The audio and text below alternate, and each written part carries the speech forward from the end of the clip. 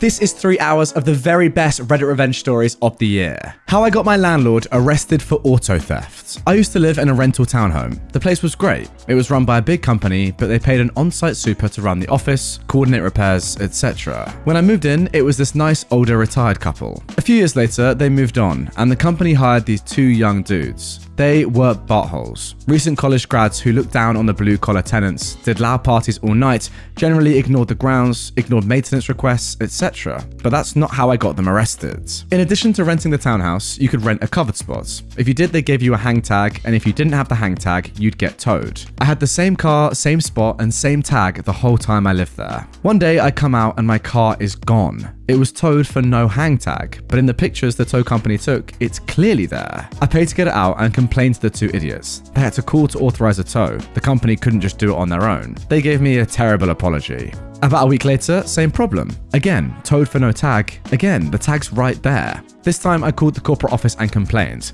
After that, it started happening nearly every day. When I talked to the supers about it, they just laugh. I knew they were doing it on purpose, so I did some research. The tow company gave me the names of the people who called it in, and it was mostly one guy, but sometimes the other. The tow company wasn't liable because the landlords had called them, so that was out. But I did some research and found out that in my state, calling for a tow when you know it's not a legal tow is grand theft auto, just like if you broke into a car. I also found out you can record conversations in my state without telling the other person. So I went in to meet the 2 bros to talk about the situation. They told me, on tape, that the first 2 times were mistakes, but after that they did it on purpose and would keep doing so until I learned my lesson. They stated that they knew I was okay to park there, but they didn't care. I took that recording and the list of calls to a buddy who's an attorney, and he helped me to take it to the local police. The police were more than happy to have a couple felony charges dropped into their laps, so they filed charges and went to arrest them. Corporate fired them the same day, refunded all of my fees for getting my car out of hock, and gave me a rental discount for a few months. They both ended up eating the felony and got probation. Last I heard, they weren't able to find decent jobs because of the felonies, and also couldn't pay their student loans. Both ended up working construction, which they'd sneered at because that's all they had left. And there we go. I guess not stealing in the normal sense that you'd imagine, but technically and legally, definitely stealing. Straightforward solution, an elegant revenge. Good stuff, let's carry on. My boss thought she could insult everyone, so I made her pay for everyone's vacations. Last year, I took a summer job for a kids camp. It seemed to be quite well paid, and I wanted to know how working with kids would go. The hiring process was a little odd. As for the interview, I was called unexpectedly, and a woman, who later became my boss, spoke on the phone for about 2.5 hours, asking some really weird personal questions. For example, she asked, "You aren't a COVIDiot, are you?" Remember that, it will be a factor in the story. Anyway, I needed the money and it was the only callback I'd gotten so far, so I took it. She then made us all come in 2 times before starting the job, so that she could explain it to us. Both times it went on the whole frickin' day without being included in our payments because it wasn't mandatory. I got to be the boss of my team. Then the first day came around, and we faced 20+ children with their parents. But the boxes with the name lists, the toys, and everything wasn't there. We basically improvised and wrote their names as they came in and hoped that they are indeed signed up.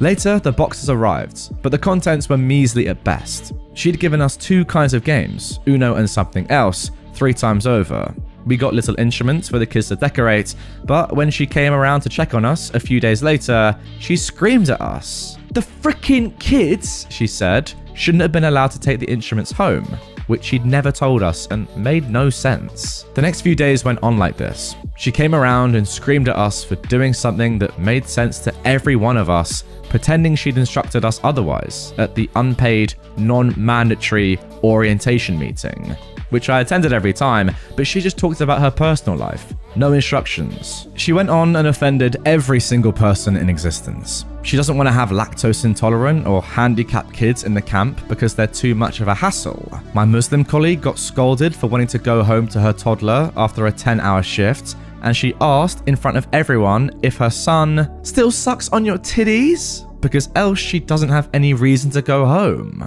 Parents with questions or complaints are to be educated like kids because they behaved like that when they didn't get screwed by their wife the night before. Also, she made us work more than 12 hours without a break, and then she'd trash on me when I stood up and went home at the 12th hour. We have a law that requires us to leave at that time. But 2 events stood out when she went after the kids. On the first occasion, you have to remember that this woman has an unhealthy obsession with Corona. She not only changed the rules of everything anytime it fit her narrative with us, she also did that with the parents, which led to misunderstandings every single day. So she asked the children, aged 4 to 10, which one had done an antigen test and who had a PCR test. Of course, the children didn't all know what that was, and a little 5-year-old girl raised her hand for the false one. When the witch, my boss, noticed that, she gave this poor girl the scolding of her life and told her that she's as dumb as a rock for not knowing the difference. I'm pretty sure this girl had spit in her face. I was so in shock, I probably should have slapped her for it, but I didn't. The girl tried hard not to cry and didn't come back days after. The second incident was even more disturbing. A 4-year-old boy hit his head at the playground when they were all outside. I was back in the office when my colleagues came running in. I called the boss while my colleague called the ambulance. When I told her what had happened and that my colleague was already on the phone with the ambulance, she scolded me. But not because that boy got hurt, no, because we'd called the ambulance. In her world, it wasn't that bad, and his father shouldn't find out, as if he was blind and wouldn't have seen the open wound anyway. The ambulance came, told us it was completely fine, but it was mandatory to call them in this case as an institution, and the boy suffered no further injury. He is fine now, thankfully. But I was furious. I was completely freaking out in anger. I'd only worked there for 9 days, and the kids, as well as us, had been abused enough. Instead of going after my impulse to call her back and tell her off, I calmed myself. And the next day, I didn't go to work, but to the doctor. I explained to the doctor that my boss abuses me, but I can't terminate the contract early. So to keep me from snapping, she put me on a sick leave without end dates. My boss was not amused when I sent her that doctor's notice, but I ignored her calls. I then proceeded to talk with my teammates and encouraged them to get sick leave, and told them exactly what they could do and say to get that. My boss even tried to get rid of my Muslim co-worker illegally. I explained to her that the paperwork from them is not legal and she should ignore it and also go on sick leave. So, in about a 2-week frame, my location had to replace all 6 people, including me, the boss of the team. And I took all records home too, so my boss couldn't just pass them on. I also changed the password to my email account and did everything to just annoy her. The story doesn't end here. As I found out, the word spread like a wildfire, and because she was such a POS to everyone at every location, 1 month after the start, she'd lost more than half of her staff. Some of them still had to be paid sick leave. Apparently, she called some of them and begged them to come back, offering bonuses as high as double the pay, but still, nobody came back to help. The silver lining was that the parents had also had enough, and many kids were taken out of that camp. So, come the end of July, I was on vacation, well, sick leave, and she calls. She proceeds to tell me, suspiciously calmly, that if I don't want to come back next month, I should hear her now please, and she offered to end my contract without further obligations and give me my payment for the whole month of July. I tell her that I'm gonna come back, I just really want to feel better, not be sick and other BS like that. And of course, I just didn't, and I proceeded to collect 1 additional full month of sick leave without even ever speaking to her directly again. I also went out of my way to continue offering information for every single staff member of all the locations that wanted to leave and still get paid, or wanted to know where they could report the boss. So, in the end, this is what my boss got for being a disrespectful cow. She lost half or more of her workers. Everyone hates her and wants nothing to do with her. Really bad publicity included. She had to pay me the full 2 months, my vacation time out in money, which is quite expensive for them, as I didn't take it because I was sick, pay my overtime, and the mandatory bonus you get for doing extra hours, all of that multiplied by 6 at least. That meant that I got around 6,000 euros for 9 days of work from her. Her entire enterprise went downhill, and finally, of course, I also had to get my money through legal support, so that came onto her too. I can't explain how much detail I put into the legal planning in order to get all the people paid out as much as possible without any chance of legal repercussions ever. My butt is safer than safe. She will never be able to retaliate on what I did. I studied law for a while and got everything double-checked by professionals. She tried to harass me. I blocked her. But I heard she read my personal information to the other colleagues who stayed there and called me all possible names. So if she ever tries to sue me or blackmail me, I have evidence and witnesses of her trying to dox me, insulting me, and various other things.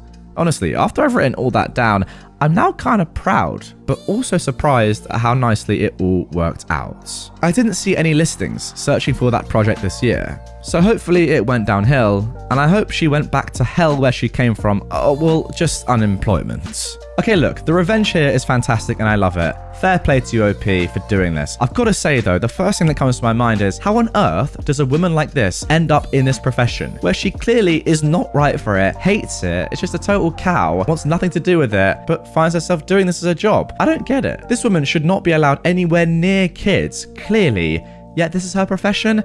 I don't understand.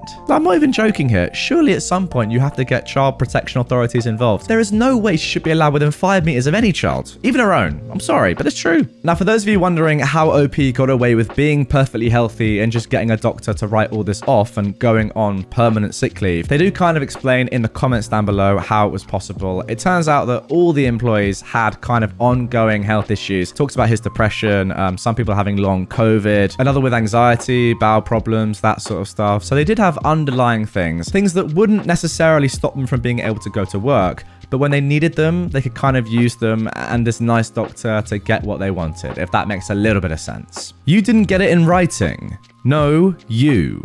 Here is a story about the first job that I had a decade ago. Disclaimer, there's some vagueness ahead because both parties, the company and myself, displayed some awful behavior leading to some horrendous consequences for all in the name of revenge. So, I was a new but qualified recruit in a small team that was working with a very large client and stakeholder in the company. Despite my skills, it was my first real job fresh out of grad school, so I was inexperienced with office politics, contract law, power hierarchies, and more. The clients had given us an almost impossible task to prototype a complex solution to a technical problem that they had.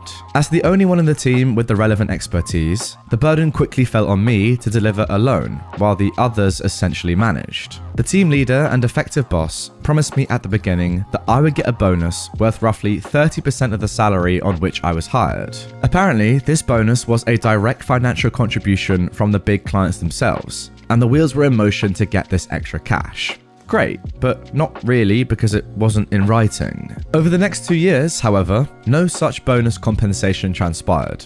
I would periodically and half-heartedly ask about this bonus during in-person meetings, and I was verbally reassured it was on its way.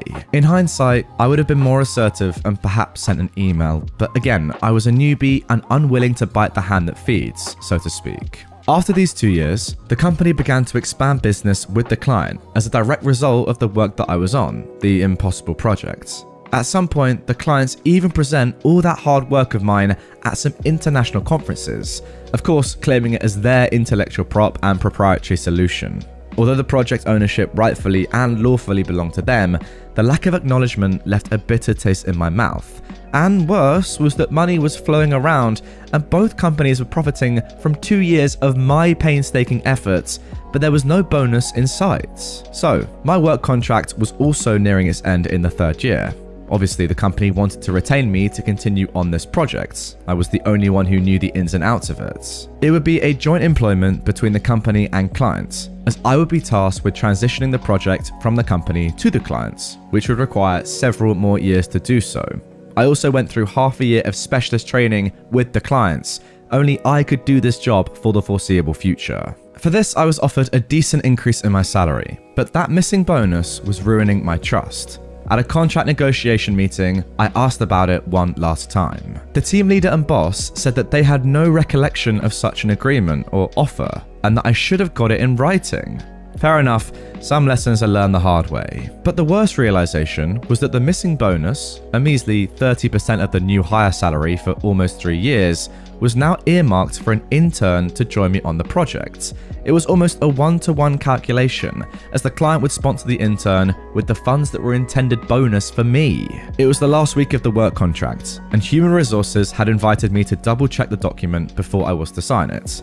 Of course, given all the time, money, training, and resources invested in me continuing on this project, and my very real eagerness to do it, it was assumed that I would be here for the long haul, and the work contract was a formality. So what happened next is something that I do not recommend that anyone try at home, or work for that matter. It was a moment of impulse from a reckless youth. However, I was feeling particularly vengeful about this missing bonus.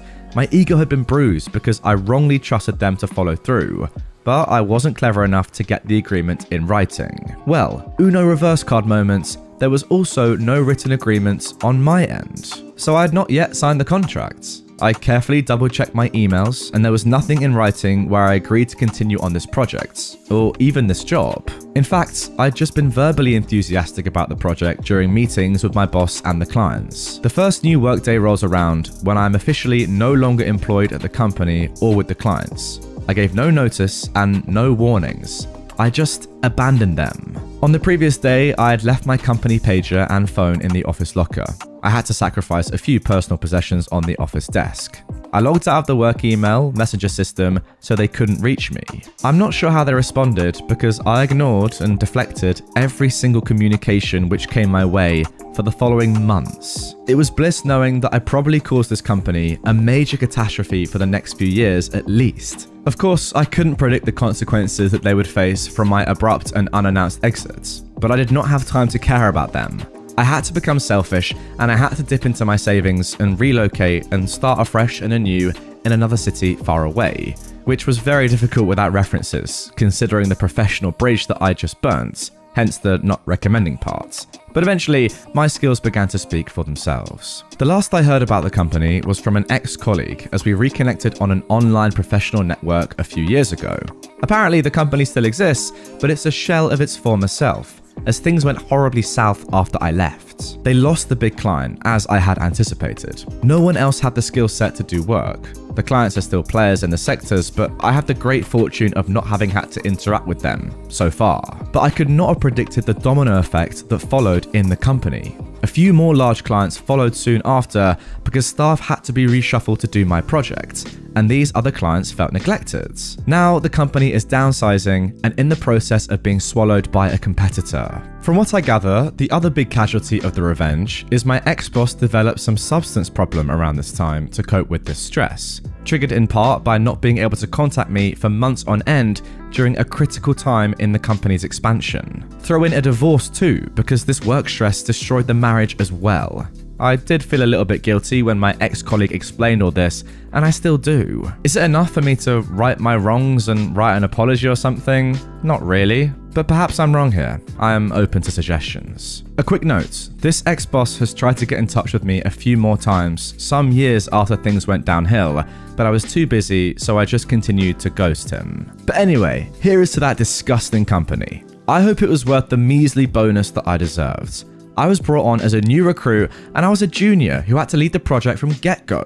I had to work hard and learn new skills in the hours outside of work, just so the fat clients and middle management could reap the rewards. Not on my vengeful watch. The reason that I am writing this is that it's somewhat cathartic. The company did some terrible things, and so did I. But this missing bonus still eats me from time to time. I could have bought a house, and I could have settled down in that old town. I wouldn't have been displaced for months, and living with my head just above the water, having to rebuild myself for a good few years following that. Abandoning the project and the job was professional suicide at the time. But my revenge was such that whatever happened, I would try to get through my life without groveling back to that company. Of course, this arrogant buttholery of mine, born from this hatred having not gotten that bonus, still has at least one unwritten chapter. At the current workplace, where I'm also a stakeholder now, I am now proposing a new version of that old project I began a decade ago and never got a chance to see to completion. It would be nice to showcase a patent during an international conference attended by those big former clients. That would be the real bonus. So yeah, mistakes all around with at best mixed endings for all parties. but at least it's finally good to get this in writing. Honestly, at this point, I feel like you guys know what I'm about to say. The amount of times that I read stories like this and a company that's in a great spot refuses to pay a worker just a little bit more than they're already on, or doesn't give them that bonus like in this situation, being unnecessarily stingy and just downright unfair. I mean, they've promised you a bonus and not given you one, and it's led to the entirety of the company just collapsing. Like, give the bonus in the first place, reward your excellent employees, the ones that are working so hard and bringing you these massive clients like OP, and this would never have happened. What is a small little increase in bonus compared to the decimation of your entire company? Answer me that, Mr. CEO. I mean, it is actually pretty terrible. They lied to you for 3 years effectively about your bonus and then used that money just to get an intern instead. What? Again, it's one of those stories where I feel like they just thought they could get away with it and could carry on as they already were, taking advantage of you, and clearly you were better than them.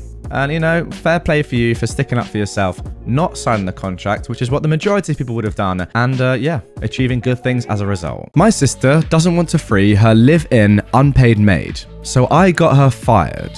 Obligatory backstory. Many of you have probably heard of families with strong hierarchy structure, normally with the eldest in the family having the most influence. Now, my family is one of those, except that my parents are drug addict deadbeats, so my eldest sister, who is 31, who will be the entitled mother of this story and will be referenced as such, raised all 5 of us. She is the boss of the family. She says jump, everyone says how high. The focal point of the story is my youngest sister, who I'll call Little Sister. She's 20 years old.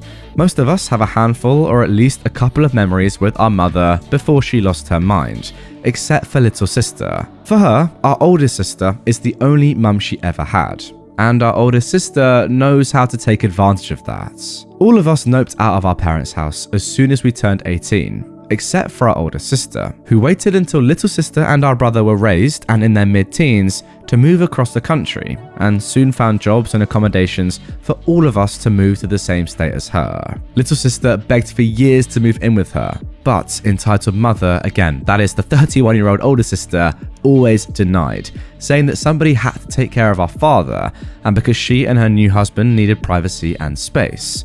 That was until entitled mother got pregnant. She got Little Sister to move in with her, and she's been there for the past 2.5 years, helping out. Now to the story. Entitled father's family, I assume that is entitled mother's husband, wanted to visit for a couple of weeks. So Little Sister had to stay with me for that time so that they could use her room. It's worth noting that entitled mother didn't ask or let me know about it. She just dropped our Little Sister off. One day, she saw me studying for my master's degree and said something about how she always wanted to go to college, and this is how it went. So, why don't you? I said. Oh, well, I talked to entitled mother about it, but she said not everyone is the college type, and that I wouldn't have time to work, study, and take care of niece at the same time, and it's expensive. Most people work and study at the same time, and she can put niece in a daycare. I'm sure it wouldn't be that much more expensive than what she's already paying you, but she doesn't pay me. She already gives me food and shelter, and if I need money, I just take a shift at work. And this is how I learned that my sister was not only babysitting, but also cleaning the entire house for free every day. She was only able to work 8 hours per week at her normal job because she was too busy taking care of our niece. Long story short, it took me weeks to convince her to apply to community college, and then more weeks on the actual process. But she finally got confirmation that she would start in September. All of that was behind entitled mother's back. She was planning on telling everyone the next time we all got together, which would be Independence Day. But before that could happen, entitled mother got everyone together at her house to announce that she was pregnant. Little Sister starts crying at this point because now she wouldn't be allowed to go to college. Entitled mother gets deeply hurt and offended that she planned this behind her back. I butt in. Our other siblings butt in. It's just generally a mess. How could you do this to me? Who's going to take care of the babies? I can't believe you'd be so selfish. If you like OP so much, go and stay with her. These were all some of the things that she said. She kicked me and Little Sister out, who stayed with me until they made the peace.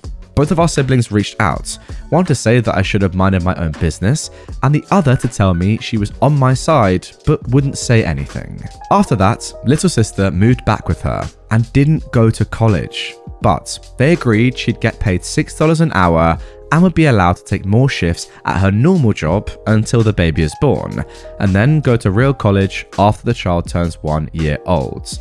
Look, I know it's messed up, but all of them, especially little sister, worship entitled mother like a god. I waited a year to act on my revenge, making sure my sister had saved enough money to live on her own. So here we go, the revenge. First, what I did was research the legality of paying a homeless person in food and shelter. In the US, and depending on the state, it's legal as long as you do not cross the line and the person becomes an employee. For example, you can give the person a list of tasks you want done. However, you cannot say that it has to be done in a certain amount of time. You also cannot request someone to be somewhere at a certain time. You can ask, but not demand on the time. It comes down to a choice of words. Also, you have to comply with rental laws. If your local laws say that you must give 30 days notice to a tenant, then you must give 30 days notice to this person as well. Now, I had proof of all of the situations. Several screenshots of entitled mother admitting to not paying and not allowing little sister to move out or get a job, and also admitting to kicking her out whenever she wanted. All this technicality seemed worthless since nobody would sue her, but that didn't matter. I just wanted to make sure that her boss knew that if she were to be sued, it would be a sure case. Now, entitled mother works for a civil rights attorney's office, so discovering she has a literal modern-day slave would probably get her fired. I could have just created a burner email and sent it all to her boss, but then they would explain to her why she's getting fired, and that would get me and little sister in trouble. So, what did I do? Well, entitled mother was always complaining about one of the bosses on her job that hated her and had tried to get her fired for ages. I went to the company sites, found the woman. Thankfully, she was the only Ashley that worked there. Found her on Instagram and on Facebook. There, she had a post tagging her yoga studio. I went to said studio and created my membership. It took a few weeks of trial and error trying to find exactly what class Ashley belonged to, but I finally found her. Then I went to yoga class every Tuesday and Friday at 8 AM for months, slowly building a friendship with Ashley. Around 3 months in, she asked to follow me on Instagram, and I was already prepared for this scenario, having deleted the few pictures I had with entitled mother. After 9 months, when our friendship was a strong baby, I brought up the crazy coincidence that I found out she worked with entitled mother, my older sister. Before things could get awkward, I said, "It's ironic that she works for civil rights, considering, you know, everything." That got Ashley's attention, and I told her everything. I showed her every screenshot. I could practically see her eyes shining. They had their own history that's not important to the story. All you need to know is, entitled mother is a female dog, and Ashley actually wants revenge as much as I do. I told her about little sister's situation, and why entitled mother couldn't ever know about this. This is why being friends with Ashley was so important. If I just sent her the proof and explained the situation, they probably would have just ignored it, since this was a very legitimate reason to fire her, and they wouldn't risk firing her for a minor mistake and maybe getting sued.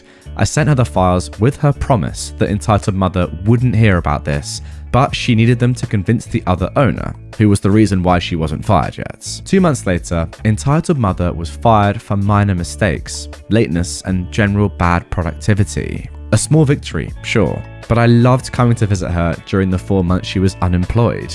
She looked so tired and miserable all the time since she had no money to pay for a babysitter and little sister is away at college, so she actually had to take care of her own children. Moral of the story: check on your siblings. They might be living in a modern slavery arrangement. I mean, honestly, that is genuinely mind-blowing to me. Forcing your youngest sister, who you know worships you because of, you know, how amazing you might have been earlier in life. And that is fair enough. Fair play to you for raising your other 4 siblings. That's pretty impressive stuff. But forget that. That's done now. Brainwashing her, forcing her to work for you for free, that's crazy. You know, ruining her hopes and dreams of going to college and living her own life, forcing her to stay and work for you in your house. Unbelievable. How could you do that to another sibling of yours? All I can say is thank God OP found out and is involved in this family and did something about it. Unbelievable that sort of stuff happens in this modern day. The only thing that I'm a little bit confused by is that you did, OP, let the little sister go back to your older sister's house for a period of time. Now, maybe it's easier said than done, but surely you shouldn't have done that because you never know what might have happened there. She's already exploiting her to an unbelievable extent. Could she have gone one step further? Like, you never know. So that's the only thing I'm a little bit like, not sure about that. The rest of it, yeah, he did amazingly.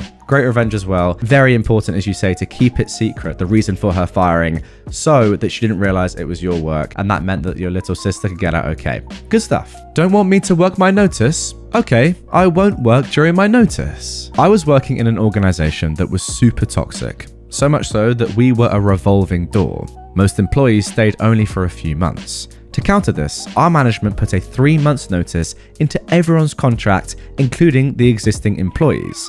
Now, that's not strictly illegal where this happened, but it is very unusual. I believe the idea behind that was to make it harder for the employees to find a job outside, as potential employers didn't usually want to wait for 3 months. However, this didn't work, as most people simply quit and then waited for a month or two before starting their job hunts. I was there for almost 4 years. I needed the money, so I put up with whatever abusive stuff was thrown at me. My boss was a guy we'll call Vince, not his actual name. Now, Vince was not particularly good, but he sometimes respected the fact that I was the most tenured grunt in this organization. Do note that after about 2 years, I was doing a lot of additional work in addition to my official responsibilities, primarily because I was the only one who knew how to do those. Everyone else had already left. This is important for later. Enter Rajesh, also not actual name. Rajesh was poached from a somewhat infamous company and was literally flown in from a different continent. He was brought in to strategically improve our division.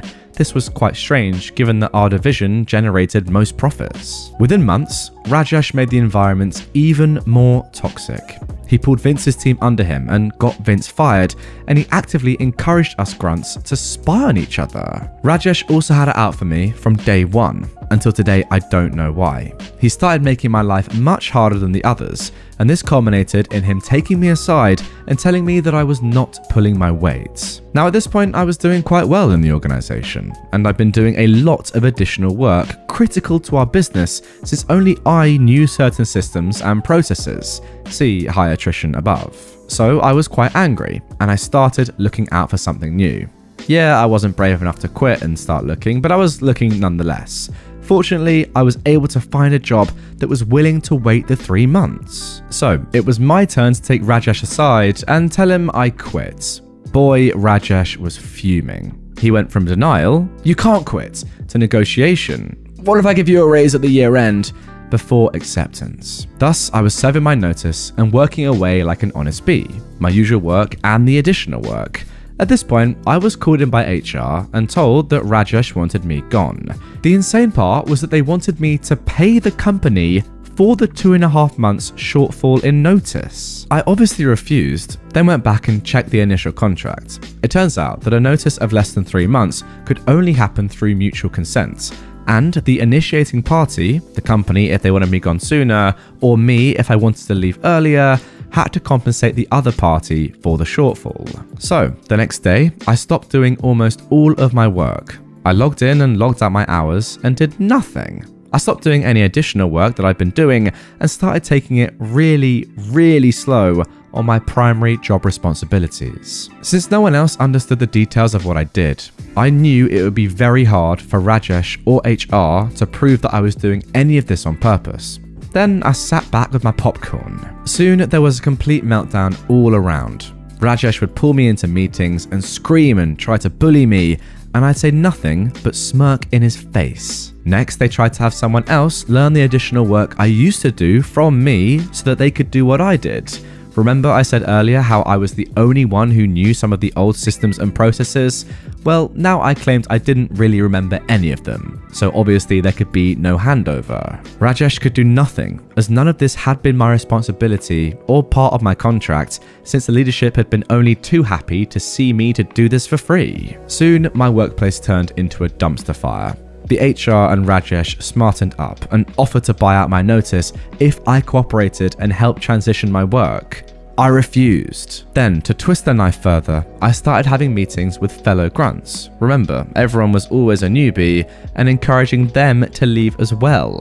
Indirectly, that is. Nothing that could implicate me. HR tried to get me to leave twice more, but I ended up serving the full 3 months. Remember, the mutual consent parts. Honestly, it's like the company forgot that it was made up of people and employees. Because when the people go, the company's nothing. Why do I see so many stories like this? It bemuses me every time and I will never understand it. Oh wow, I've got one comment here that says, what happened when you left? Did Rajesh get fired? And OP has replied, no, he ran the division to the ground and got everyone laid off, then left for greener pastures. Last I heard, he was doing very well for himself. That just shows what kind of bloke he is. Embarrassing. Like sacking everyone else off, using everyone else to just, do better for yourself. Shambles of a bloke. Disgusting. Good on you for not just looking after yourself, by the way, but also telling brand new employees that this is not a good place to work at. You need to be quitting because, yeah, it's all well and good you doing well out of this, but what about the future employees of this horrific company? They would have been screwed without your advice. So, yeah, selfless. I love it. Good stuff. Rajesh, you disgust me. You really do. Screw me on my bonus. Make me do 2 jobs. Enjoy the backwater you earned. So, back in the 90s, I was working for a European-based financial firm. US offices were managed by Europeans with a regional head office in New York. Younger employees were generally underpaid and overworked, as in your first few years out of college, the promised reward was being promoted to a director position, where the salary, perks, and bonus structure would really kick in. Kind of like how law firms promote their younger lawyers to partners after a long wait. As junior associates, the only good news was that we received the same 5 weeks of vacation per year, plus a few weeks of sick leave, as our European counterparts, which for me meant a lot of camping and staycations during the summer, since I didn't really make enough to travel to exotic and expensive locations. The offices were set up in a way where the business development, BD, directors each had a junior associate. The BD guys would generally network, schmooze, and travel around their territories to meet clients and new prospects. Once back in the office, the BD guys would dump their meeting notes on the desk of their junior associates to follow up and land the business, aka a hunter-skinner model. As a junior associate, I was pretty busy assisting a BD, so I routinely rolled over at least 2 weeks of vacation every year. I'd worked at the firm for 3 years and was starting to get antsy for a promotion. Right after Thanksgiving, my boss in the West Coast office told me that I was being transferred and promoted to the Southeast office come the new year. I really had no interest in working or living in the Southeast, but I wanted to advance my career. I rolled over my usual 2 weeks of vacation into the next year so that I was eligible for 7 weeks of vacation that next year. After celebrating New Year's with my family in CA, I packed up my car and drove across the country. Once in the new office, I settled in and met my new boss, who promptly informed me that he wasn't actually promoting me to director, though I was being given the responsibilities of the role, as he judged me to be too young, but was also told that if I demonstrated that I could do the job, I'd be promoted next year. I was fuming, but I didn't have a choice other than moving back home and starting from scratch, so I had to agree to it. I disliked my new boss instantly, as co-workers told me he was flaunting his management perks, which consisted of large allowances for housing and automobiles, which were paid for by sales production from employees like myself. It turned out that he was related to a serving member of the board of directors back in Europe, which is how he got the job as a regional manager. Everyone knew he didn't have the skills to do our job, so he just collected fat checks, went to expensive restaurants with friends, and billed it to the company as client development, all the while leasing a new Mercedes every 2 years on the company's dime, while generally being an idiot to everyone who worked for him. During the first week, I also met my junior associate, Jeremy. We sat down and discussed some accounts that I'd inherited that were in backwater locations none of the other directors wanted to visit. Jeremy was professional, but I got the distinct impression Jeremy hated me, though I didn't know why. I started traveling around to meet my clients and prospects over the next few weeks, usually spending at least 3 or 4 days on the road, back in the office on Friday to go over follow-ups on business leads with Jeremy, and then execute whatever paperwork needed to be taken care of. About a month later, I returned from one of my trips and learned that Jeremy had quit. It turned out that he was mad that he'd been passed over for the position that I'd been given. I couldn't fault him, as I probably would have done the same thing. I asked my manager to hire someone else to back me up. but he was hesitant to do so, reasoning that my client portfolio was just starting out, so I could do both roles until it made sense to staff up. I pointed out that it would be hard to be an effective business development officer if I had no support system to help grow my client portfolio, but he chose not to listen, knowing that I had little recourse but to shut the heck up. I spent the rest of the year working my butt off. This was right before email and internet were common, so executing business on the road was hard. Fax machines were the bane of my existence. Even though laptops were reserved for directors, my boss was kind enough, heavy sarcasm, to let me use a company laptop on which I would handle all of the paperwork to process client business from hotel business centers late at night or early in the morning. So I learned to live on 5 hours of sleep, or to sleep on planes whenever I could. Sounds like fun. After dealing with problems from some irate clients, I eventually paid for my own personal cell phone. Not everyone had them in the mid-90s, and our directors had just started getting company-paid phones that year, as I had to handle customers from the road. I just gave my personal cell number for clients to call so that I could handle problems as I went. I landed a few big clients by a combination of luck and hard work, and got some solid referrals, which led to more referrals. So within a few months, I was gaining some serious momentum. Since I didn't have an associate to help me, that meant I spent the weekends and late nights back at the office handling paperwork, then back on the road during the week. I was so busy working both sides of the job that by December of that year, I hadn't taken my mandatory 2 weeks of vacation. I had some new clients that needed to be handled by year end, so I was granted a vacation waiver, meaning that my 7 weeks of vacation would roll over into the next year, adding up to 12 weeks of vacation plus sick time for the coming year. It was a big hassle for HR to process the waiver, but since I had produced a lot of new business, my manager was all too happy to order it done. I wasn't upset about working through year end, though I flew back and forth to CA for Christmas on a 24-hour turnaround. I rationalized it, hoping that I'd get paid the first big bonus of my career in a few months. At that time, European firms paid their bonuses in mid-April, while employees of US-based firms got their bonuses by the end of January.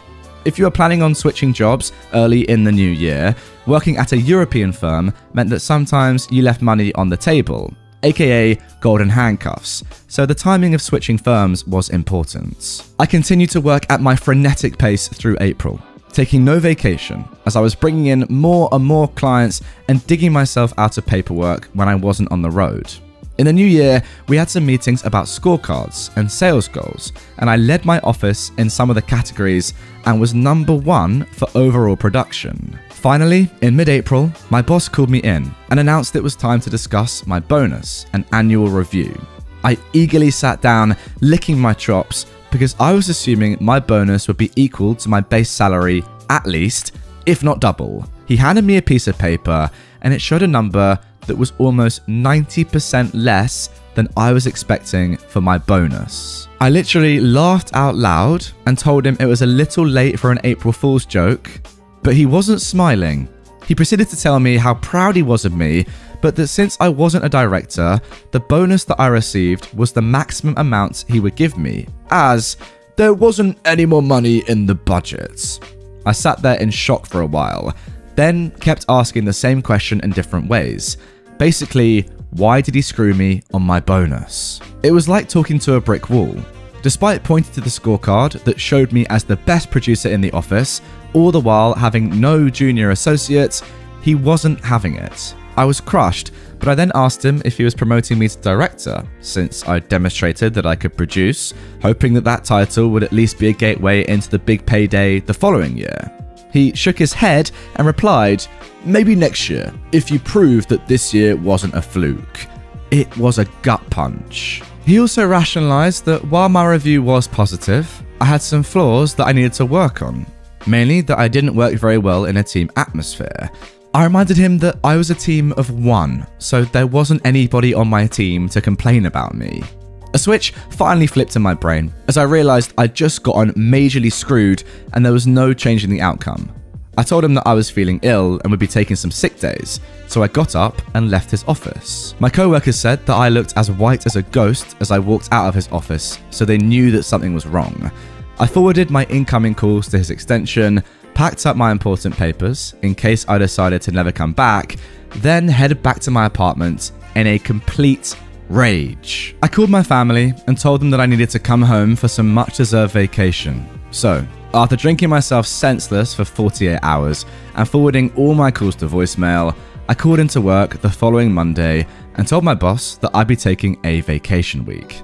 He was pretty angry about the short notice, as he'd been dealing with my irate clients contacting him about their problems since I couldn't be reached, and he didn't have much of a clue as to how to handle the paperwork necessary to do the work. So other associates were now being called in to help handle my workload. I flew home and made a few calls to people I'd worked with, hoping for some job leads. I managed to grab a lunch with an old associate who'd left the firm, and he gave me some ideas and contacts. So I spent the rest of my vacation looking for a new job. I knew the timing sucked, so out of options, I went back to my job the following week. The first day back, I looked at my HR data and realized that I still had 11 weeks of vacation to use that year, plus a few more weeks of sick leave. Around that time, there was a company-wide conference call to celebrate a big company milestone. I think the firm was 125 years old, but I didn't care anymore. To celebrate the big anniversary, we were told we'd be getting an extra week of vacation that year, meaning, once again, I had 3 months of vacation in my accounts. As a high performer, I was also selected to spend a few weeks in New York during the summer and fall for some management training. So that meant even more additional time out of the office. The next month was a blur of looking at different vacation options for me to take that year. I'd accrued a lot of hotel and rental car points and frequent flyer miles during the past year of traveling around, so I spent my days in the office doing as little client work as I could get away with, while spending the rest of the time on the phone with the frequent flyer, hotel points customer service reps, trying to squeeze as much vacation out of my miles and points as I could. By the end of May, I submitted my vacation requests, which detailed how I was going to take 3 months of vacation in the 7 remaining months of the year. I submitted the forms to HR, and within a day, my boss called me in to discuss my schedule, as he realized that I was basically going to be gone for almost 2 weeks out of every month for the rest of the year. I was wrapping my vacations around federal and bank holidays whenever I could manage it. He told me that he was rejecting my vacation schedule, since there wasn't anybody to cover my clients in my absence. I asked him to call in the HR rep into his office to have his stance officially on record. He objected, but I said I wouldn't discuss such matters without an HR rep present. HR was called in, and my boss told HR he was rejecting my vacation schedule. But HR responded that I was legally entitled to take those vacation days, so he couldn't reject the request. I also told him that, henceforth, I wouldn't be handling any of my customers from my personal cell phone if I was out of the office, so I'd be forwarding my work phone to his when I was on vacation or doing business development trips. I also told him that I was going to Europe on 2 different trips and would be unable to be contacted, since I didn't have a company-issued cell phone.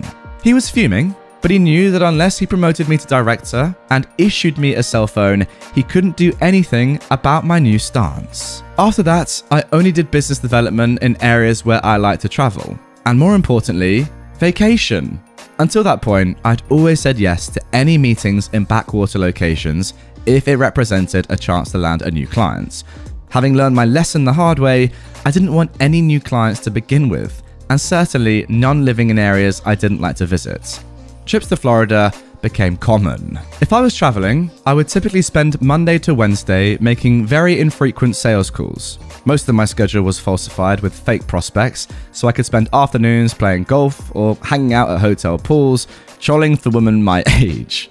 Then I'd take off Thursday and Friday with vacation and sick days so I could hang out and have fun, using hotel points to extend my stays for free. Since I was still underpaid, I ate cheaply and learned to squeeze as much out of my trips for the least amount of money I could manage while still having fun. My boss was now irate, with all of the customer calls coming to him, but he refused to hire an assistant for me, so I kept forwarding my line to his when I was out of office. Whenever I was back in the office, which was pretty infrequently at this point, he would routinely lambast me with verbal warnings about poor performance reviews. But I'd just shrug my shoulders and tell him that maybe he was right not to promote me to director, since I was clearly such a disappointment. He was also annoyed because he'd been commended for having such a high-producing office the year before, mostly courtesy of my efforts, and now he was getting a lot of heat from New York that his new client numbers were down. Since I had frequent flyer miles and hotel points, but not a lot of money, I backpacked through Europe on 2 different 2-week trips that summer and also took a number of vacations back home, diligently following up on job leads on the West Coast that I'd cultivated whenever I was in the office. By October, I started to firm up some conversations with a prospective employer back in California, and I finally received a concrete job offer in mid-November. I waited until December the 15th to inform my boss that I was quitting the firm, and told him I'd be using my 2 remaining weeks of vacation and sick leave so that my resignation was effective immediately. He was surprised that I didn't wait until April to leave, but I laughed, telling him I knew he was going to screw me on my bonus anyway, so the money wasn't worth waiting around for. He then asked me to stay through the end of January in order to give him enough time to hire and train an assistant or a replacement to handle my clients. But I refused, noting that Jeremy had quit 20 months before, so we had plenty of time to prepare for this eventuality.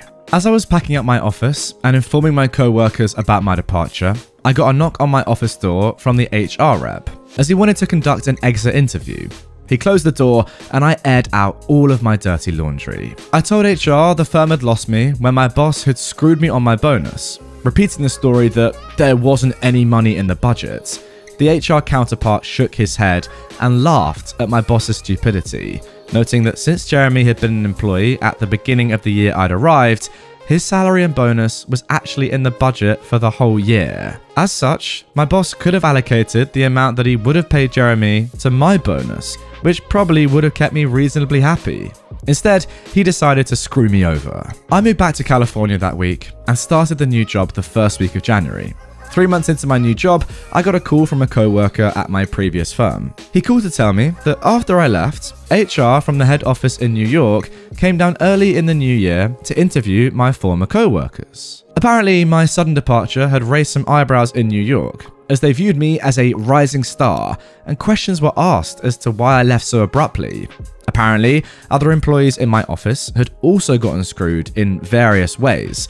Lots of client development meal expenses were rejected for being too expensive by the guy who was routinely billing his meals with friends to the firm. So, after listening to all the complaints, New York management decided to make a change years before he was due to be rotated back to Europe. Since he was related to a guy on the board, they couldn't fire him, so they reassigned my old boss to some backwater farm town. I couldn't pronounce the town, but I was told it was the kind of place that doesn't provide perks, like allowances for housing, accounts for expensive steak restaurants, or a new Mercedes. I started my own company 5 years back, and it's worked out pretty well. Even though I got screwed 25 years ago, I always think about that experience fondly, as I probably would have worked for a company like that for my entire life had I not been shown how companies and bosses would generally screw you over if given half a chance. It was eye-opening and put me on a path to eventually start my own firm. So for that, I'm forever grateful. I always think about that situation around New Year's to remind myself of how far I've come and for how not to treat my employees. Hopefully, some of you can benefit from my experience without all of the drama that I went through. Happy New Year. So there you go, guys. I've got to say, OP, you are an absolute legend. The things that you did to absolutely mug off your boss, all completely legally, by the way, all above board, just very sensible things, one after the other, to just completely destroy him, were great. And I loved every single one of them. I guess this just shows a problem with nepotism, right? Because the only reason that this guy has got this job, your boss that is, in the first place, is because, what, his family member's on the board. He clearly doesn't know what he's doing. The things he's asking of you are silly, and the fact that he hasn't rewarded you for being one of the company's star employees, I mean, the board themselves have said you're a rising star, and you get a terrible bonus when you're working so hard, putting in so much effort, and then just getting no reward. Doing the job of 2 people, remember, and getting nothing for it? Yeah, silly. I mean, at the very least, give him a promotion. That's the least he deserves. But hey, if you're not going to do that and you're going to mess OP around, well, he'll do the same back to you. And look, it's good karma once again. The good thing about this story is, though, that at least the New York office noticed how important you were to the company, and there was a big inquest when you left. Look, it would have been better if they'd stopped it before you left and had fired the manager instead, but at least they clocked it. right? Because normally, like, you know, they wouldn't really care, would they? It's not really their most important thing that's going on at the moment. I'm sure they've got more important things to deal with, like the company's future, than just one employee. But the fact that they noticed how good you were and how badly you've been treated is really important. And it also shows how important you must have been to the company for them to take any notice of you. Yeah, annoying they let it go, but at least you weren't just, you know, chucked out. No one really knew what happened. You were just gone and that was it. At least there was a proper inquest. You got some sort of justice in the end by doing well yourself. And, you know, seeing this guy get sent right back down the company ladder to probably where he belongs. I'm not left-handed. I'm also not allergic to poison ivy. So, I'm one of the few people who aren't allergic to either poison ivy or poison oak.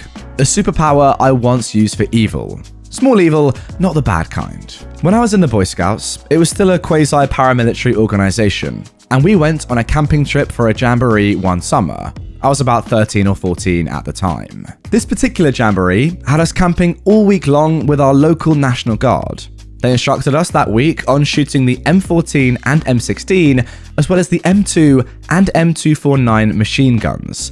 They also instructed us on pathfinding and had us running a 10-mile course through the Arkansas countryside. I suppose I should mention that I absolutely hated most of the scouts in my troop. Half of them were psychopaths. One of them chopped a kid's finger off after the kid dared him to, and the rest were a bunch of little entitled D-bags, so I really didn't have a single friend in scouts. Ever. It's one of the reasons I eventually quit. Towards the end of the jamboree, shortly after I woke up on Saturday morning, our head scouts, an Eagle Scout no less, whacked me in the forehead with the butt end of a knife that he was using to eat peanut butter directly from the jar. Why? I don't know. Just because I was there and he felt like it, I guess? Now, the day before, while we were doing some basic reconnoitering of our course, I happened upon a patch of poison ivy and noted its location on my pathfinding map. After the silverware incident, I honestly hadn't really thought of getting back at him or any other of his psychopathic sycophants who thought me getting thumped in the head was funny. However, when it came time for me to take over on our pathfinding march, we were only a couple of hundred yards from that patch of poison ivy I found the day before. I didn't know if anyone else knew it was there, but I had an opportunity. And if the Boy Scouts taught me anything, it was, whenever an opportunity presented itself, you be a man and you freaking go for it. Well, alrighty, if you insist. The best part was, because it was July, we were all wearing shorts. I marched us straight through the patch, and not one single scout, tenderfoot, life, or eagle identified it. They were completely, beautifully oblivious. I had the best night I'd ever had on any camping trip in Scouts just a few short hours later, as I listened to the cries of every single scout in my troop as they went absolutely mad from the horrible pain and itching that poison ivy causes. And the cherry on top, not one of us, nor any of the other troops, nor even the National Guard guys, had even a single frickin' drop of calamine lotion. It was the most cathartic revenge I've ever experienced. After all of the BS and bullying I'd put up with from those little Lord of the Flies idiots, the sweet sounds of their suffering lulled me gently to sleep that night. We had to break camp immediately the next morning. Ah, dang it. I was just starting to have fun. I don't know what the National Guard guys had planned for that day, but I didn't care.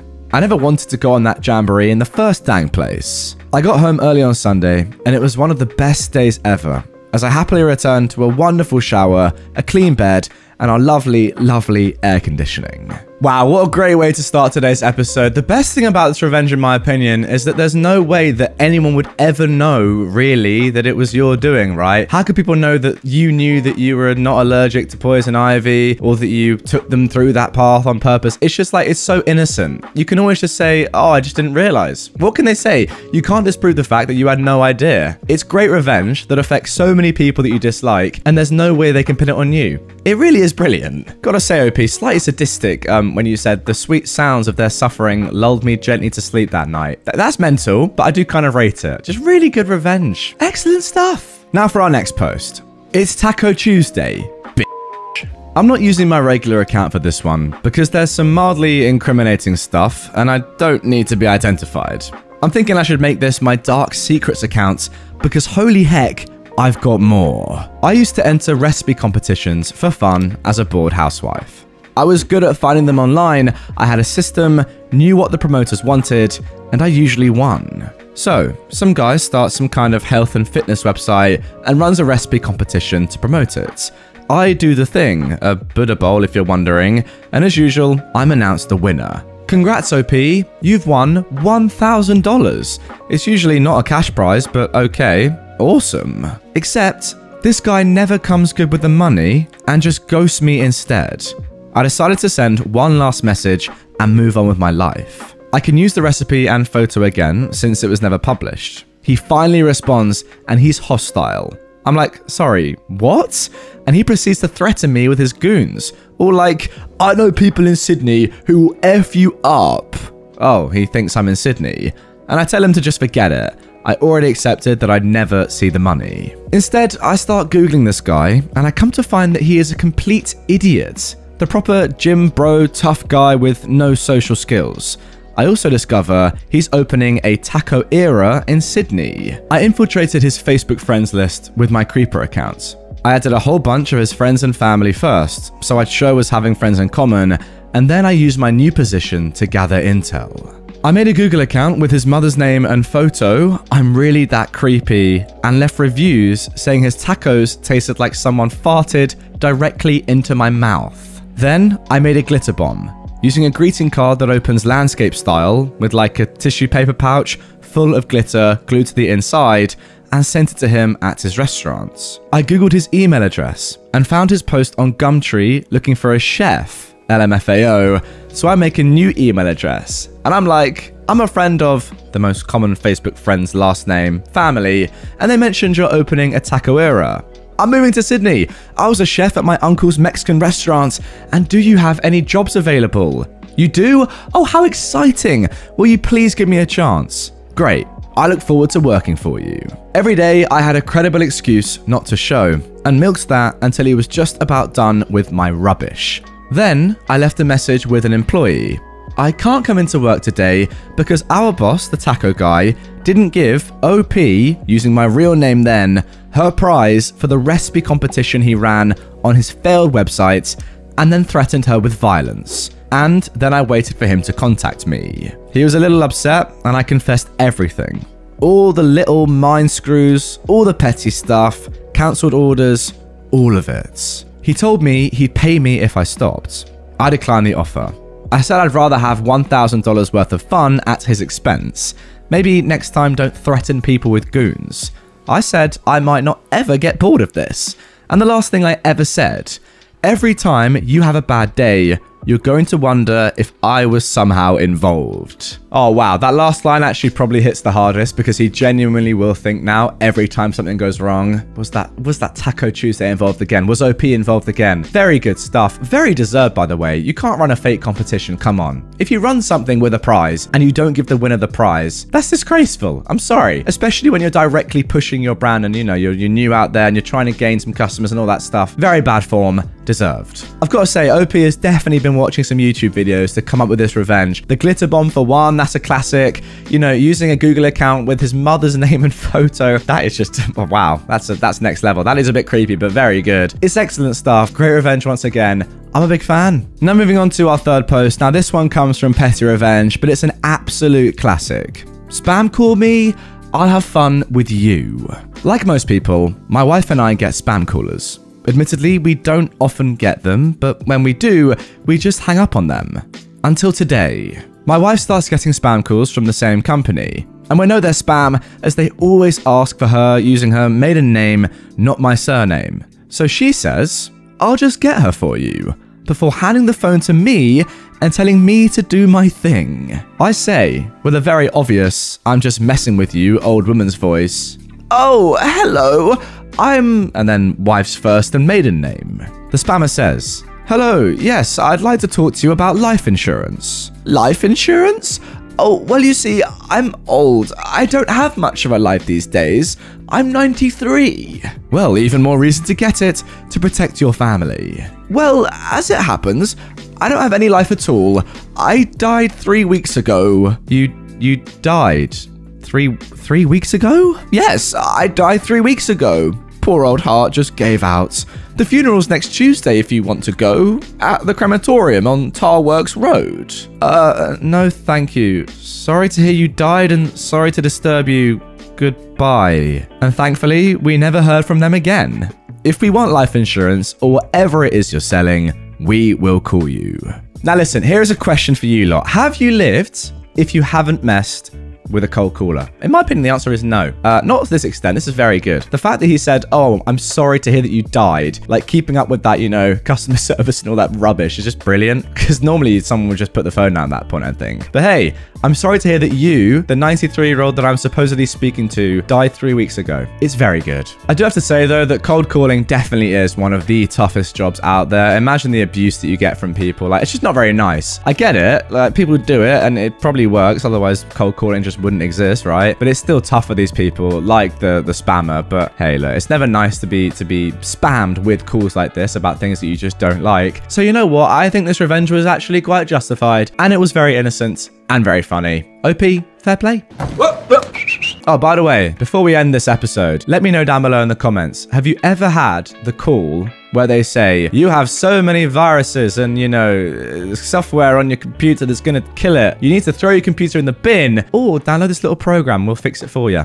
Ever had that one? I remember that one back in the day multiple times, and I just said, you know what? I'm going to throw my computer in the bin. So, you know, the more I think about it, the more I have done exactly this. And if you have a story like this one, comment it down below. I want to go and read some of them. I reckon they're very funny. Please let me know. Never anger a rich redneck. This is a story about my grandparents' friend.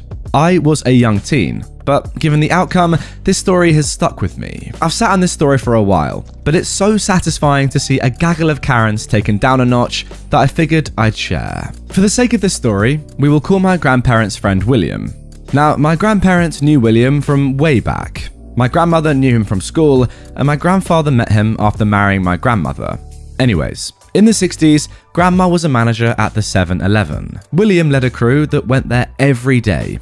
It was the only gas station in a 30-minute radius, so everyone knew everyone in that sleepy coastal town kind of way. Now, one day, William was doing a job down on the waterfront and slipped, fell, and broke his back.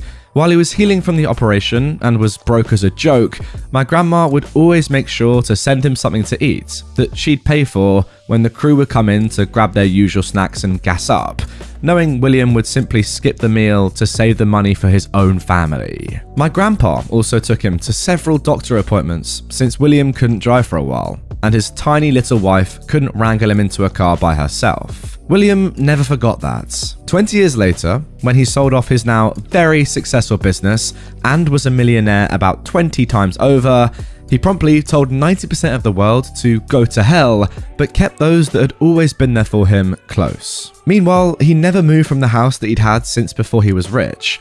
His only concessions to his wealth were trips with his wife to see the world and buying up quite a few acres of the forested land around him. If you weren't his friend, you'd take him for every other blue-collar worker in the town. There was absolutely nothing obvious to show that he was worth tens of millions of dollars. After his wife died in the 90s, William decided to take up a new hobby. As he lived outside of the city limits, he set up a sawmill and woodworking shop. He got all the proper permits and everything. The saws were in a big old enclosed building in the middle of all that land, so in all honesty, no harm, no foul, right? Well, wrong. The family that owned the forest behind William's land had just sold it to developers. Thus, the new luxury gated neighborhood, the first in the area, was born. Enter a plethora of Chads and Karens who were mostly from up north and had moved down south to take advantage of the better weather and the nearby beach. It didn't take long before they decided to take offense to his little business venture on the other side of the 10-foot tall wall of their neighborhood because it didn't fit with the image of our community. You know, the community he was decidedly not a part of. So they sued him. Didn't even try to start a dialogue with him, just up and sued him. William was livid. He was your typical coastal redneck, and he'd be danged if those dang Yankees told him what to do on his own property that was not within city limits, nor located in an HOA. William countered with professional noise studies that showed that some of the kids in that neighborhood drove vehicles that made more ambient noise than his little operation. But nope, The people in the neighborhood simply threw more money at the lawyers to continue on with the lawsuits. Essentially, their plan was to bleed him dry. Their lawyers, who were not locals, actually told William's lawyer that he should probably advise his client to close the shop so that he wouldn't end up bankrupt due to the resources being thrown at him from those homeowners. Due to the relatively modest surroundings of his home, the neighbors nor their lawyers had any idea that the man was actually richer than just about all of them put together. All they saw was an older dude who drove a beat-up 80s model truck and wore Dickies jeans and work shirts that lived in what appeared to be a relatively modest home, especially compared to their McMansions. When William's lawyer told him about that conversation, William lost his freaking mind. I clearly remember his screeching into my parents' driveway in that old work truck, cutting up a storm and ranting and raving before he even got in the house. He came to our house, why? Because my grandmother, bless her heart, was known as one of the most giving people in the world, unless you annoyed her. If you hurt her or someone she cared for, she became one of the most vindictive buttholes that could be found in that town. I'm not kidding when I say that her ability for revenge served cold was legendary amongst the locals. So, William had come to the house for a dose of her deviousness. Us kids weren't allowed inside during that conversation. But after he left that day, I heard the adults talking about how he proceeded to hire quite a few private investigators to see if there would be any dirt to dig up on the neighbors. That is, the dozens of people in that neighborhood that were a part of that lawsuit. Lo and behold, there was apparently copious amounts of dirt to be had. I still remember him positively crowing about it to my grandparents one fine summer day, months later. That 60-something-year-old man was as gleeful as the proverbial kid on Christmas morning. Why? Because after he learned what his little private army dug up, he started making some phone calls to various acquaintances in high places. The ensuing fallout meant that the lawsuit was dropped. There were quite a list of misdeeds that were discovered, but the ones that I heard talked about by the adults that stick out are there were more than a handful of individuals that owed back child support. William very helpfully had the private investigators provide the mother's updated address and employment information so that they could pursue said child support and garnishments if they wanted to. On top of that, the IRS became very interested in several of those people as well as various other neighbors. And finally, one household ended up in prison because the investigators realized that they were drug dealers. The pictures of the transactions caught by the PIs were helpfully handed over to the sheriff's department. Drugs are bad, kids. So then, moral of the story, never anger a rich redneck. Yeah, no doubt in my mind, guys, that these revenge stories, where it's seemingly just one person against a whole number of people that think they're just going to absolutely dominate them, but in reality, the opposite happens, are my favorites by a mile. I don't know, it's something about the underdog story, right? Everyone in this new neighborhood who's really, wealthy and rich, taking William to be an absolute monk when in reality he's got more money than all of them combined and is clearly a very intelligent person. Yeah, it's just great. Putting them all in the mud, wasting all of their money on their own lawyers and stuff for no gain, and then actually just setting the IRS on them and the law as well. I mean, look, they found drug dealers, come on. They're now in prison because they were that annoyed by somebody cutting wood miles away from them. It really is funny, like, how that works. You would think, why would they get involved in that? Because surely if you're doing something illegal yourself, you wouldn't want to accuse someone else of doing something that's not even illegal, just annoying. It's a bit risky, isn't it? I guess they just didn't expect it from William. Sometimes it's the people that you least expect it from that do it the best. Brilliant. Now moving on to our next story of Nuclear Revenge. Good luck with the ICE. Now, for those of you that are not American, like me, the ICE stands for the US Immigration and Customs Enforcement. So, this happened about 10 to 15 years ago. It's been a long time. It is the sweetest revenge. My backstory is that I was born in the States, but my family are immigrants. My dad worked his butt off to become a US citizen, working 3 jobs, riding a bike to work because he couldn't afford a car. He and his dad saved all the money so they could get the rest of the family here. I say this because I understand the struggles immigrants face coming here, starting a new life without any support. I would never do this to someone actually trying to better their life. This POS, though, didn't deserve to be here. The story is about my best friend's boyfriend. He lived with her in her family's house, renting a room, driving her car to work and using her cell phone that her parents paid for. She was 19 at the time and I was about 21. I was working at a club with my boyfriend. I worked really late and had 2 kids.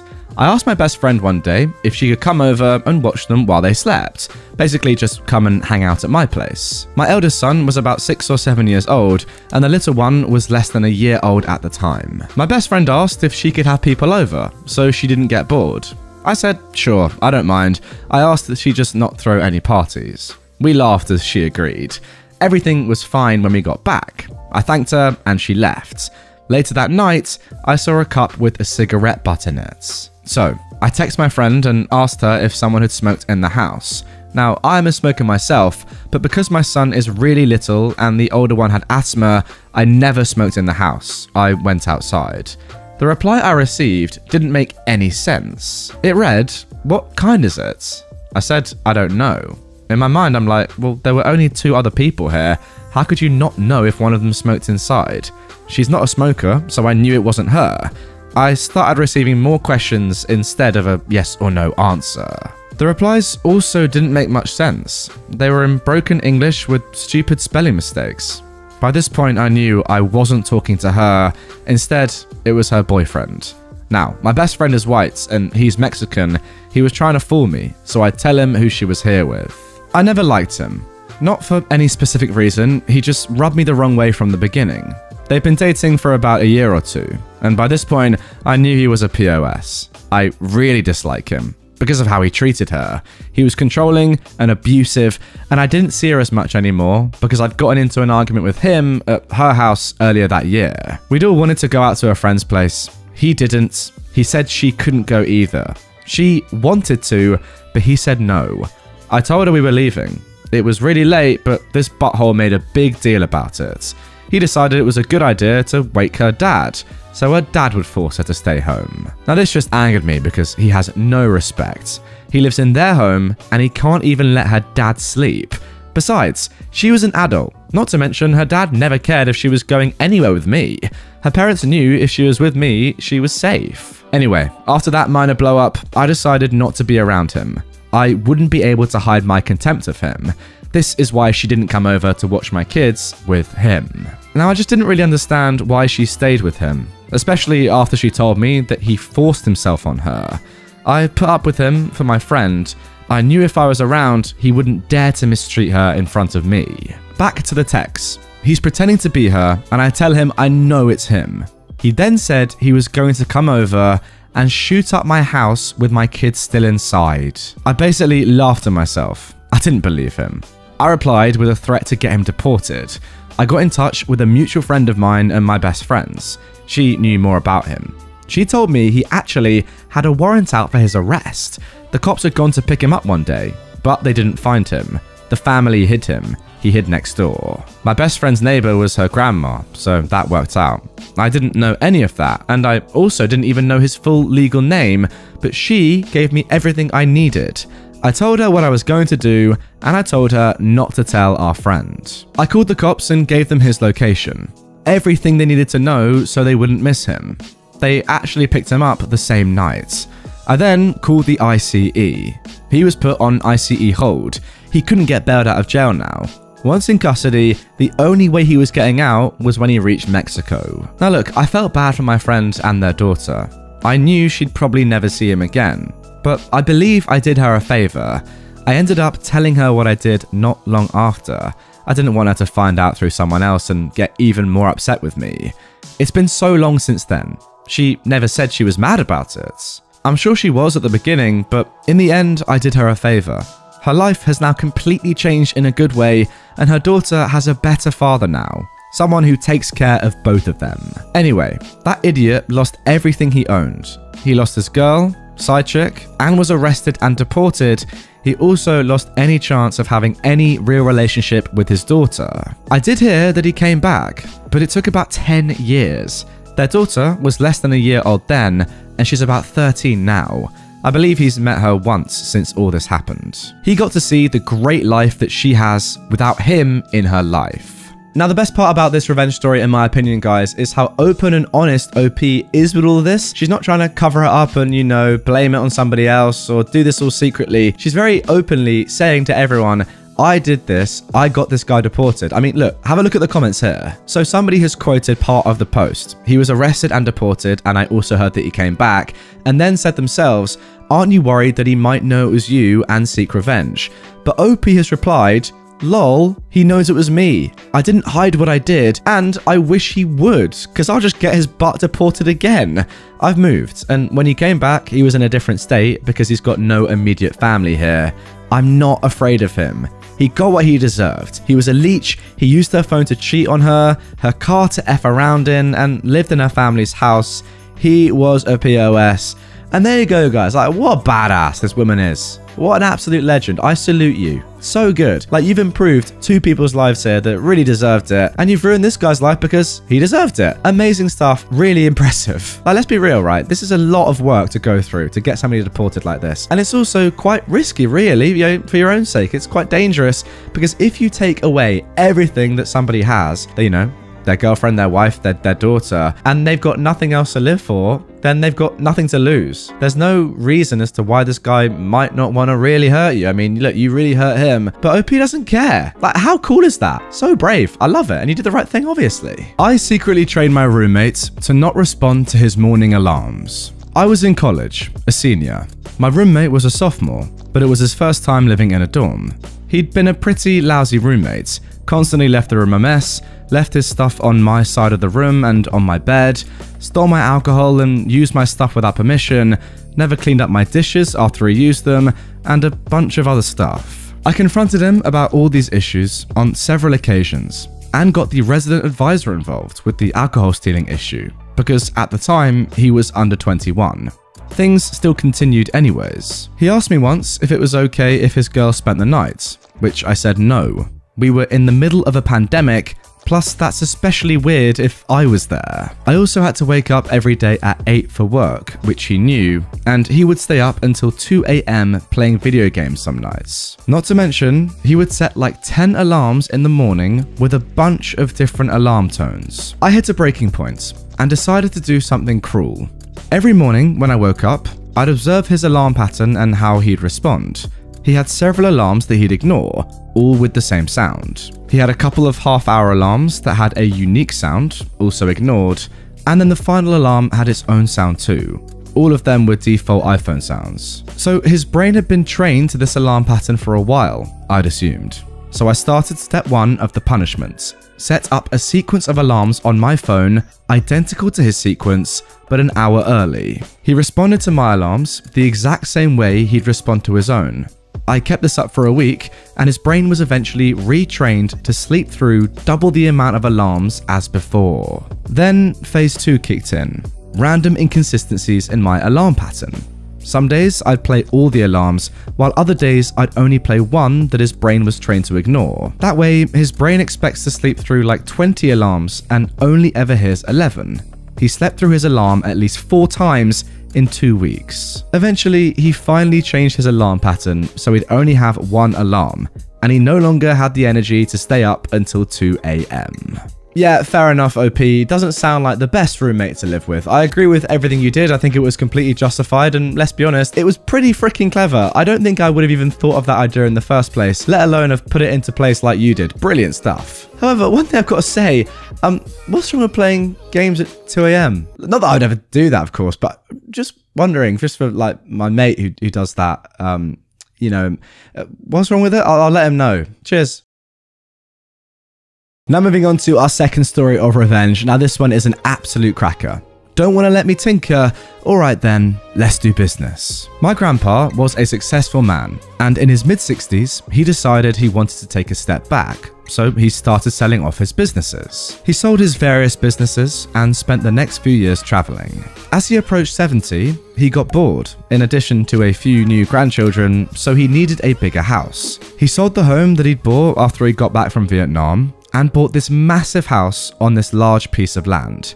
This property also came with a massive steel barn that looked like this. Now, for those of you listening on podcast platforms, it's pretty much a massive green barn. It looks very impressive, I'll be honest. I want one. I mean, yeah, I don't know what I'd do with it, but alright, it looks cool, right? Leave me alone. Anyway, not sure if he'd ever told anyone about his plans, but right after he got the property, he dumped a ton of money into tools and equipment and converted his barn into a mechanic stream. Here are just some things that I remember it having. A professional lift, capable of lifting full-size trucks, those professional oil catchers you see at Quick Lubes, a dedicated air compressor system that was designed to power all his power tools, a tyre machine to mount new tyres, so much equipment in general, and his tool corner was a massive corner of this massive barn. His plan? To fix cars, especially for people in need. He lived in a rural community. If you didn't have a car, that was a big problem. So he let everyone know at his local church that he was willing to work on their cars if they provided the parts. He only took a few jobs a week. He was doing this to enjoy himself and help those that needed it. He'd of course change oil, change the transmission fluid, and all kinds of various repairs. My grandpa was a talented mechanic. However, he kept the amount of work limited. He was also selective. If you were in need, he'd want to fix your cars. If you had the means to pay, he'd decline and ask you to go elsewhere. What a selfless man. One day, the owner of the local car dealership came by and told my grandpa that he needed to stop fixing other people's cars because he wasn't properly licensed, didn't have the proper insurance, and was hurting his business. My grandpa explained that this is just his hobby. He only does a few cars a week. The owner told him he needs to cut it out or he's going to sue my grandpa out of business. My grandpa said he laughed over this. What business was this guy going to sue him out of? The owner walked out. A little while later, my grandpa got served. He was being sued by the owner of the car dealership. My grandpa thought he'd take a trip down to the dealership and try and reason with the man. He hoped he could come to an understanding. My grandpa spoke to the owner and basically explained, 1, he only works on people's cars who are down on their luck.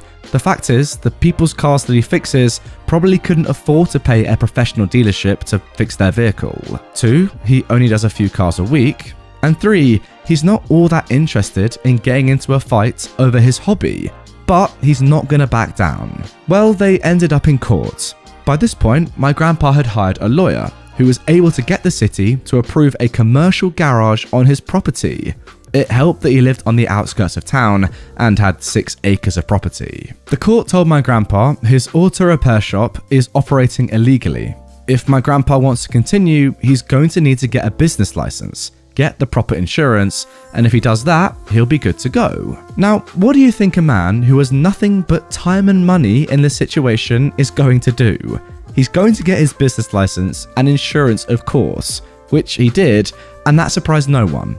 But he went further. He got a dedicated phone line, ran into his shop, he hired a full-time mechanic, he put up a professional sign, and he set up a little waiting area with a water cooler. What shocked everyone even more was that he ran a local TV ad saying he was a pay-what-you-can mechanic shop, reservations only, and he even put ads in the local paper saying the same thing.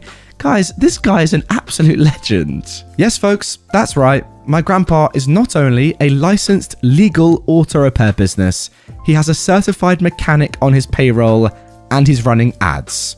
As for his prices, they were quite simple. You either bring the parts yourself and pay the mechanic whatever you wanted. The mechanic got a separate wage from my grandpa, so if you couldn't pay anything, that was fine. Or have my grandpa source the parts. He'd charge you at the parts and you'd pay the mechanic whatever you want. My grandpa started taking jobs, and boy did that shop get busy. It was impossible to beat grandpa's price because grandpa was essentially paying to fix your car for you. He would spend his days with a mechanic that he'd hired working on cars. He loved it. The owner of the local car dealership was furious and sued my grandpa again. They went to court and the judge basically said that my grandpa owned a license, was insured, had an auto repair business. What he charged his customers for his services is completely up to him, even if that means doing the work for free. About a year or so later, my grandpa gets a call from a lawyer who says he's representing a potential buyer of the local car dealership. However, the buyer wants to speak to my grandpa first. My grandpa agreed, and he sat down with the new potential buyer who expressed his concerns about buying the dealership. Service is a major profit center for a dealership, and he's considering buying the local dealership. However, he doesn't want to do that if my grandpa is going to keep operating the way he is, because obviously it's impossible for a for-profit business to compete against someone selling their services for free. My grandpa agrees that there's no way someone looking to make a profitable business could ever compete against him. So they came to an agreement. The owner buys the dealership, and my grandpa would only work on a few cars a week, maybe 5 or 6, only work on people's cars who are down on their luck and probably too poor to be able to pay a professional dealership to fix their car anyway. Any parts he needs, he will buy from the dealership, and any work he declined, he'd refer to the dealership. The new owner of the dealership agreed to, dealership must agree to let my grandpa be and stay out of his way, and that the dealership must hire his mechanic. They shook hands. The local dealership was bought out, and for the next 9 years, my grandpa would fix people's cars who were down on their luck. If he had to buy parts, he'd buy from the dealership, and as for that mechanic my grandpa hired, he ended up becoming the service manager and did quite well for himself. As for my grandpa, when he was 80, he had a heart attack in his shop.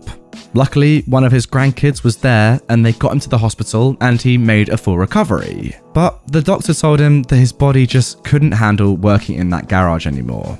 He ended up shutting down after that. For the next 3 years, he looked out his kitchen window, staring at his shop, remembering all the fun he had in his garage. He passed away at 83, surrounded by friends and family. Yeah, that's probably one of the most beautiful posts that I've read on Reddit in a very long time. It might actually be the most beautiful ever. That was just lovely. Everything about that was great. You know, the small man against the big corporate business. Yeah, it's not a big corporate business. And, you know, your grandpa's probably not a small man. But in this situation, he was happy. He was chilling, doing selfless work for no profit. In fact, losing a lot of money, I reckon, helping out people in the community. This annoying big business comes along, threatening him, stands up for himself. Good lad. Destroying them in the meantime. It really is brilliant. I've got to say, on the whole, he's just an incredible man, really. Like, giving a mechanic a job, buying parts for people and only ever charging them if they can afford it themselves. Brilliant. Helping people out in general, just for no apparent gain other than him enjoying it. What a good lad. And I love the fact that he was just like, you know what? No, if we're going to do this, we're going to do it big. I'm running ads for this. I'm making a waiting room. Yeah? If we're going to do this, we're going to do it properly. And we're going to absolutely destroy these mugs. Because why are they getting involved in the first place? No need.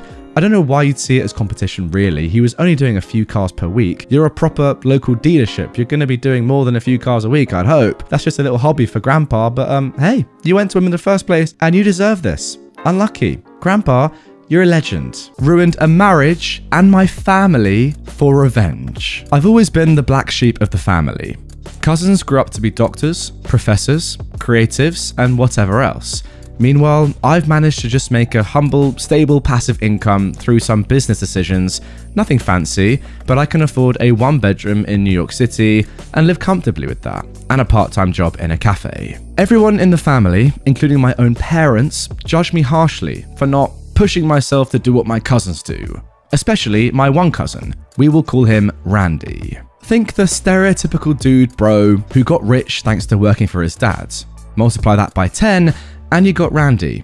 Anyway, he always gave me the most rubbish. And eventually, I just tuned it out because I get to enjoy my life with my SO, work part-time, and still afford what I want. So to cut the BS short, Randy has a wife and 2 kids. He also had a mistress. I found this out because one day when I was walking through the city, I saw him walking down the street with a woman who clearly wasn't his wife, arms around each other.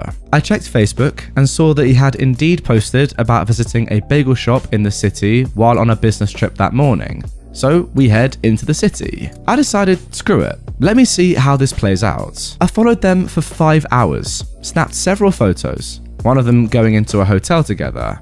I held on to these and waited until Christmas that year, about 6 months later. I decided to unceremoniously drop printed photos in front of everyone at the table before dinner and made sure to get his wife to see them. Cue screaming and fighting. I actually got a black eye out of it. It was Randy's dad who did it though, not him. Cue police, a lot of questioning, my SO and I get kicked out. We head back home after talking to the cops one last time. So, the aftermath. Besides Randy's wife and another cousin who hates Randy, my family cut me off entirely for several years. Whatever, Even my parents had always expressed disappointment in me for not applying myself fully. So no real loss there. Randy got divorced. He lost full custody of the kids after threatening his ex. Family occasionally tries to guilt me into apologizing, but my response is always some variation of, I'm not going to apologize for outing a cheating idiot, and then I'm promptly blocked for another few months. My SO and Randy's ex-wife are good friends, and the kids call me uncle. It's nice having a family who actually loves me unconditionally for once. My SO and I got married, and that's when my family last tried to get into contact with me, and were actually nicer once. Seeing me moving on, I guess, eats at them. I don't know, maybe realizing their punching bag is gone for good.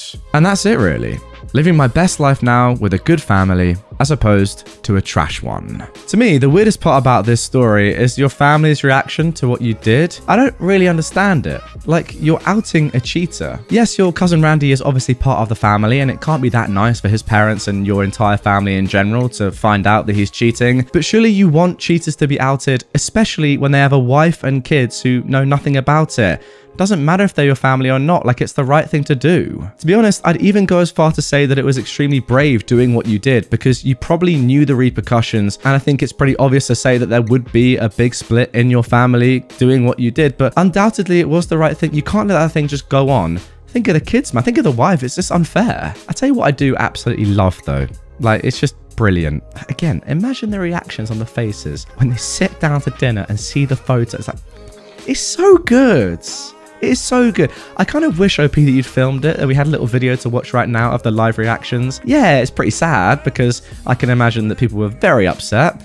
I don't want to think about how the wife reacted, but oh, the look on Randy's face when he sat down and saw that picture. Just, better than the Mona Lisa, some would argue. Now moving on to our second revenge story. Military revenge story. This was back in 2013 when I was based in Holland. British Marine for context. I'd been married to my wife for a little over 18 months when I deployed to Afghanistan.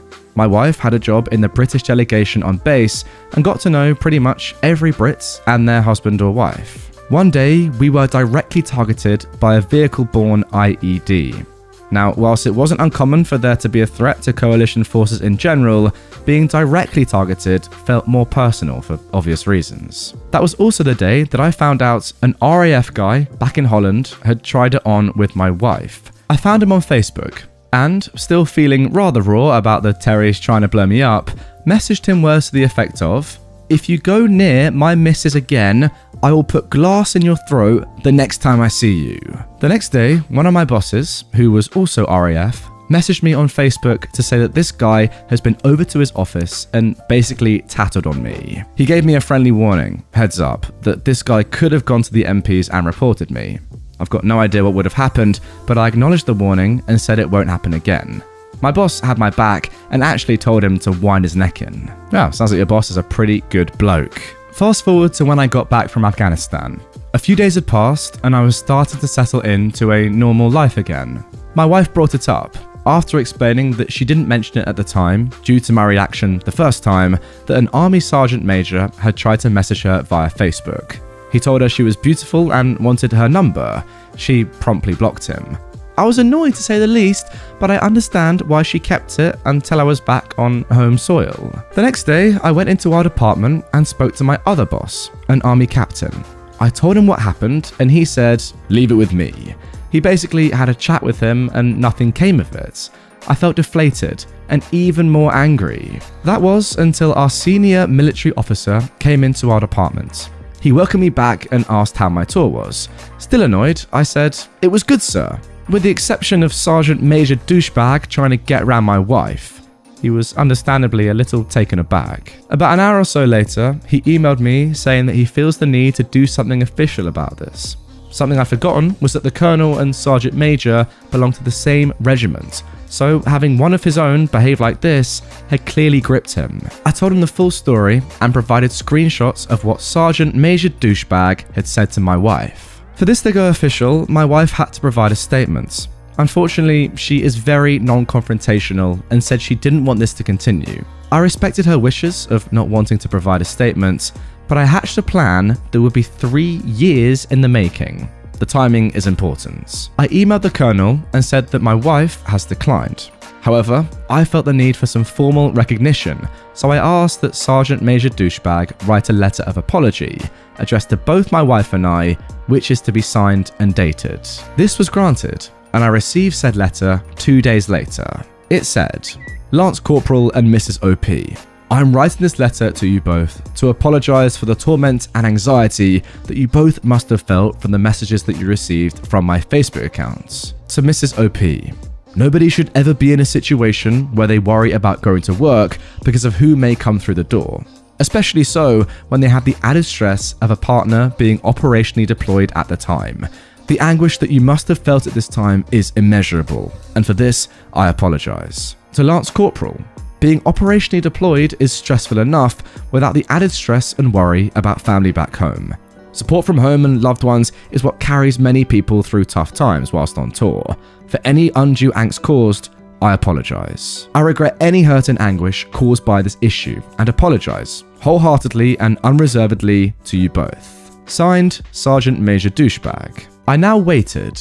I saw out the rest of my time in Holland, moved back to the UK to my new base, and waited some more. Almost 3 years after I received that apology letter, I looked up Sergeant Major Douchebag's wife on Facebook. I'd known the whole time we were out there that he was married, his wife lived back in the UK, and that he has routinely tried to cheat on her. I sent her the same screenshot which I'd sent to the Colonel. I also, before leaving Holland, printed off the emails between the Colonel and myself where I requested the apology letter. I blanked out the Colonel's details and sent the pictures of that.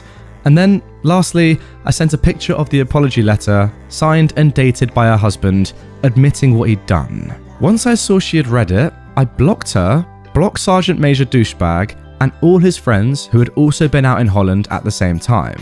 Why 3 years, you ask? Well, I remember him saying, before he turned into a douchebag and tried it on with my wife, that he only had 3 years left to serve. If my timing was correct, he was months away from completing his 22 years and receiving a very nice pension. If his wife decided to go ahead with divorce, she would take half of said pension, which would essentially screw him over for the rest of his life. Wow, that story there is the definition of a slow burner. I did not expect that ending at all. It was all going along pretty nicely and, you know, calmly, and I was thinking to myself, is this revenge really that nuclear or even pro? The end?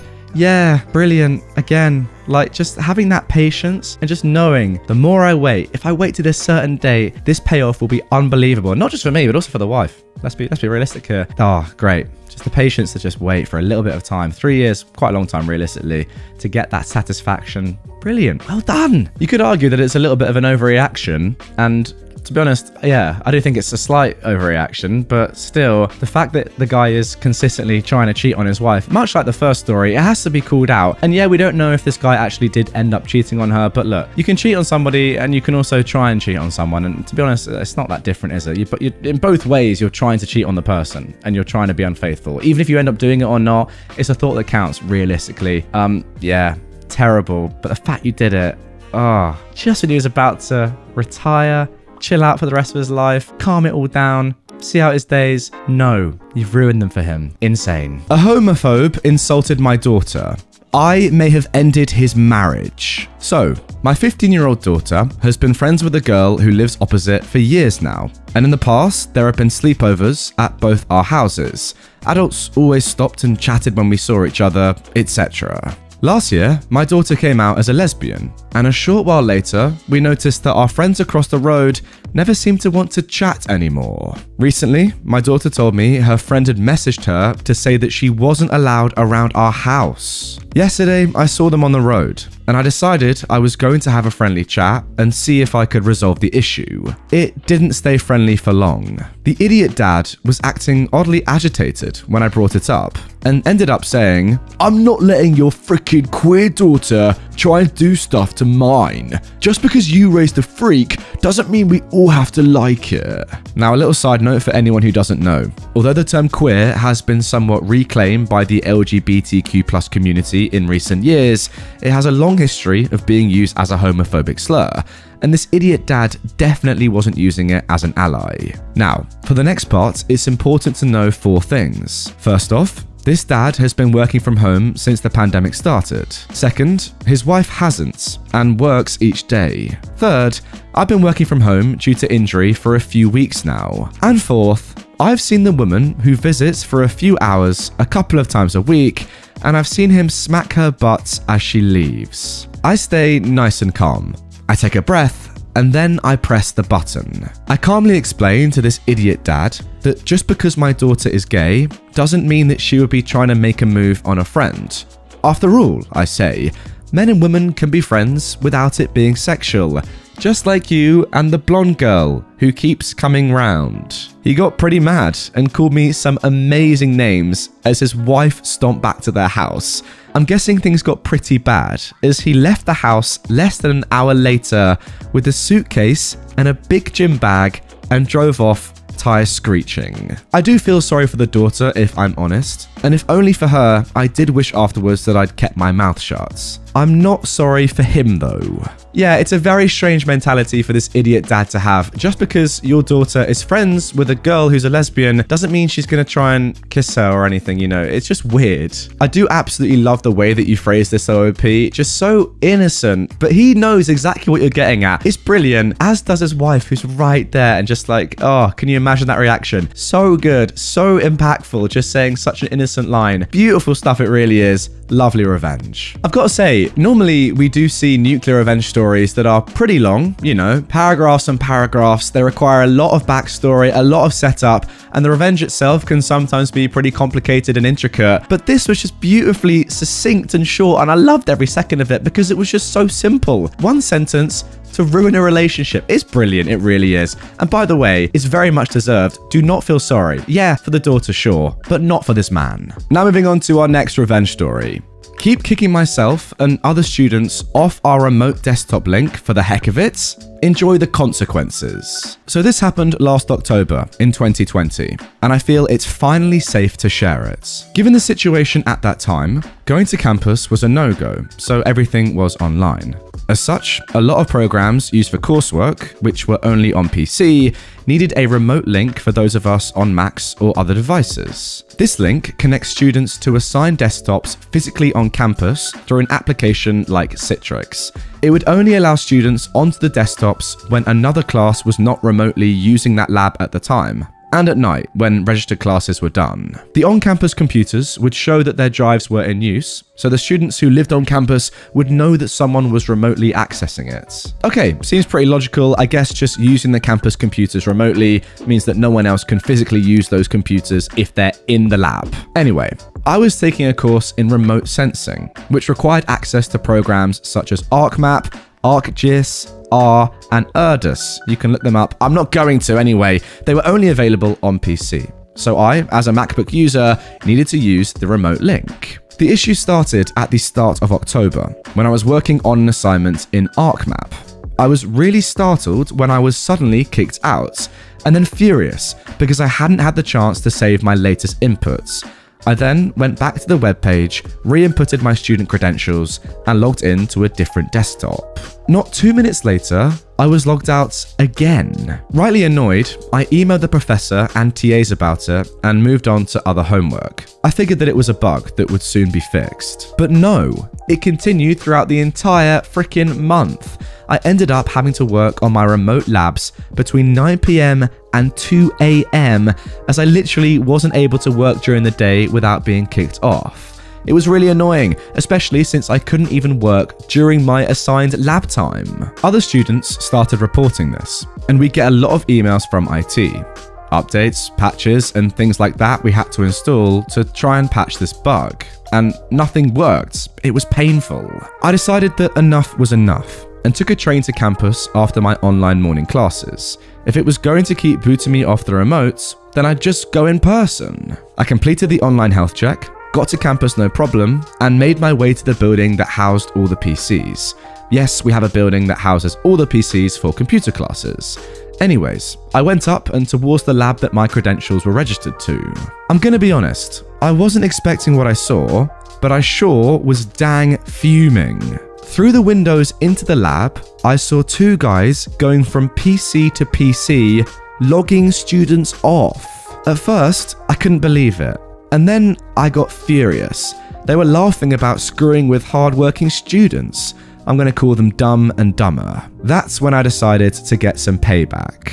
I pulled out my phone and placed it beside the window, and it was partially hidden by the trash bin inside the classroom, recording them and what they were doing.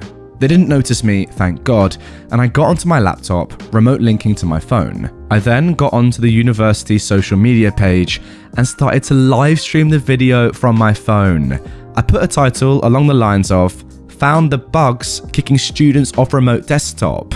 Video has been deleted and I'll explain soon." It didn't take long for fellow students to take notice of it, and it went viral within 30 minutes. Names were soon put out as Dumb and Dumber were recognized, and there was a lot of hate in the comments. Even campus police replied, asking for the location. Of course, I was all too happy to give it. It was then that I saw on the stream that Dumb pulled out his phone and started freaking out. He'd noticed the stream and that it was live. I quickly rushed to grab my phone and retreat, and that's when Dumber rushed out the door and friggin' tackled me. We started brawling. It was self-defense, as he kept attacking me to grab my phone, and then I saw Dumb going for my laptop, which was hosting the stream, which was still being recorded from my phone. So, I kicked Dumber between the legs while elbowing him in the neck before jumping Dumb. To be honest, I don't really know what happened next, but I do remember campus police having to pull me off Dumb. Apparently, I'd full body tackled him away from my laptop, and he punched me in the face. Apparently, I grabbed his carry-on bag, bashed him over the head with it, and accidentally cracked his laptop. Oops. So anyways, the fight was broken up and we were all taken down to the campus police office. To make a very long story short, I got a relative slap on the wrist for my part of it. Had to do some on-campus community service, but my record was kept clean. Thankfully, I was not charged for the fights or the laptop, as I was able to prove self-defense, and that they hit me first and tried to destroy my property intentionally, which made it a lot worse for them. I was let off on the laptop for a technicality, as I was punched in the face and had no idea that he even had a laptop in his carry-on. Phew. As for Dumb and Dumber, I was called in to testify at each of their hearings in December. It turns out, kicking students off remote links was considered a very grave academic offence, as it was intentional tampering with others' work. The video stream I took was a big part of the evidence against them, and CCTV proved that they had been doing it for weeks, in almost all the computer labs. They'd intentionally messed with over 100 students. Adding to attacking me, I had a nice shiner for a month, and my devices, instead of just running, they got into pretty hot water. Now, the reason that this wasn't discovered sooner was due to the fact that this remote link was new to us, and IT was still working through the bugs. I don't know exactly what happened next, as they just needed me to come in, masked, and tell what I did and remembered. However, I did get a notification in my email in March of this year that 2 students were expelled for intentional tampering of other students' work. Can you guess who? Yep. Dumb and Dumber got the boot for their dumb actions. It gets even better though. Turns out they were here on student visas, which meant that not only were they expelled from the university with a black mark on their records, they were also given the boot from the country, and most definitely back to their very disappointed parents. Maybe it's karma, but they got publicly exposed on a live stream for their actions for all the school to see, which was taken down due to it needing to be evidence against them all. But yep, they are expelled twice for their dumb actions, and with their names in campus infamy for their stunts. Hope they've learned their lesson. A little addition here from OP. Wanted to add that they were actually put on a cargo flight home, as their country wasn't allowing passenger flights during COVID. They had to go, because without their visas, they were in the country illegally, which would land them in even deeper hot water. The university actually took mercy on them and paid for the flights, and I agree. They may have acted stupid, but that's no reason to have to deal with border security or whatnot. I only know this because I ran into and was able to talk with one of the campus officers, who told me what happened when I went in person for a lab this recent September. So yeah, those guys had to take a cargo flight home. I think the uncomfortable experience they would have had was enough of a punishment compared to being in lockup until their country's borders opened, or until other arrangements could be made. Wow, what a story. Not only were these two idiots expelled from the university, but they were also exiled on a cargo plane. How embarrassing is that? It's just beautiful. It really is. Just like the first story, excellent stuff. I don't really get the motive behind what they were doing. I don't even think it's that funny. Like, yeah, pranks and stuff are good, I get that, and they can be fun. Even if you're annoying someone, I'm gonna hold my hands up and say they can be fun. However, this is not really that good, is it? Oh, how funny is that? Stopping another student from being able to work. Where's the satisfaction there? I don't get it personally. And by the way, I love a joke, I really do. This one I just don't even get. What are you getting from doing this? Surely nothing. Also, adding on to the fact that these guys knew they were on student visas, right? How dumb is that? You know that if you get in massive trouble for doing this, which you obviously would, don't even need to assault people to know that you're going to get in massive trouble for stopping hundreds of students from doing work. There's a very high chance you're going to be sent home. It's so weird, but great revenge. Can you imagine, by the way, the look on this guy's face? Going around, logging students off of these computers, gets a little notification on their phone. Oh, someone's gone live, streaming. Let's have a little watch of that. Have a break from logging people off their computers. What's this? It's me. It's the back of my head. Hell hath no fury like me scorned. This story starts 31 years ago, but the revenge part was pure serendipity that began 2 years ago. I'm going to shorten some, well, most parts, because it is a crazy ride. I learned a frick ton on this journey, and part of the reason for this write-up is to share that with others. The beginning. In 1990, when I was just out of middle school, and my sister was still in elementary, my dad met his third wife at the only gas station in our town. They soon moved in together, and my dad abandoned us in our basement apartment to live on a shanty houseboat that didn't run to live with her. He would show up every other week and give me $40 for groceries. Eventually, someone figured out the situation and called my mum. We went to live with her, which was, believe it or not, worse. My dad and his shanty wife got married in 1991. Not long after, she called me and told me my dad's brain tumor had returned. It hadn't, and that he couldn't handle the stress of being around us, that the only people he could bear to be around was her and her son, Shorty, who was my age. When I called my dad to ask if this was true, he said it wasn't, and he just couldn't believe that she would say that to begin with. That was one of our last conversations, until 2 years ago. The middle. There's not much in this part. I worked my way through college, living in my car from time to time. My dad and I were no contact, but I heard from my family that he'd bought a house and put his son through some vocational classes. When my grandmother died, Shorty and Shanty wife showed up in a truck and took all the furniture and anything else that wasn't tied down or already gone. Eventually, I went no contact with my dad's entire side of the family. I struggled for years, decades really, but I made it. And I have a great job and a good family now. The best revenge is living well, right? The pre-end warm-up. 2 years ago, October 2019, I got a call from my dad's brother, Alan.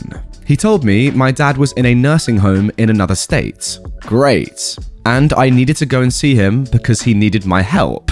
What the F? Shorty had ghosted him. Insert a lot of laughing right here.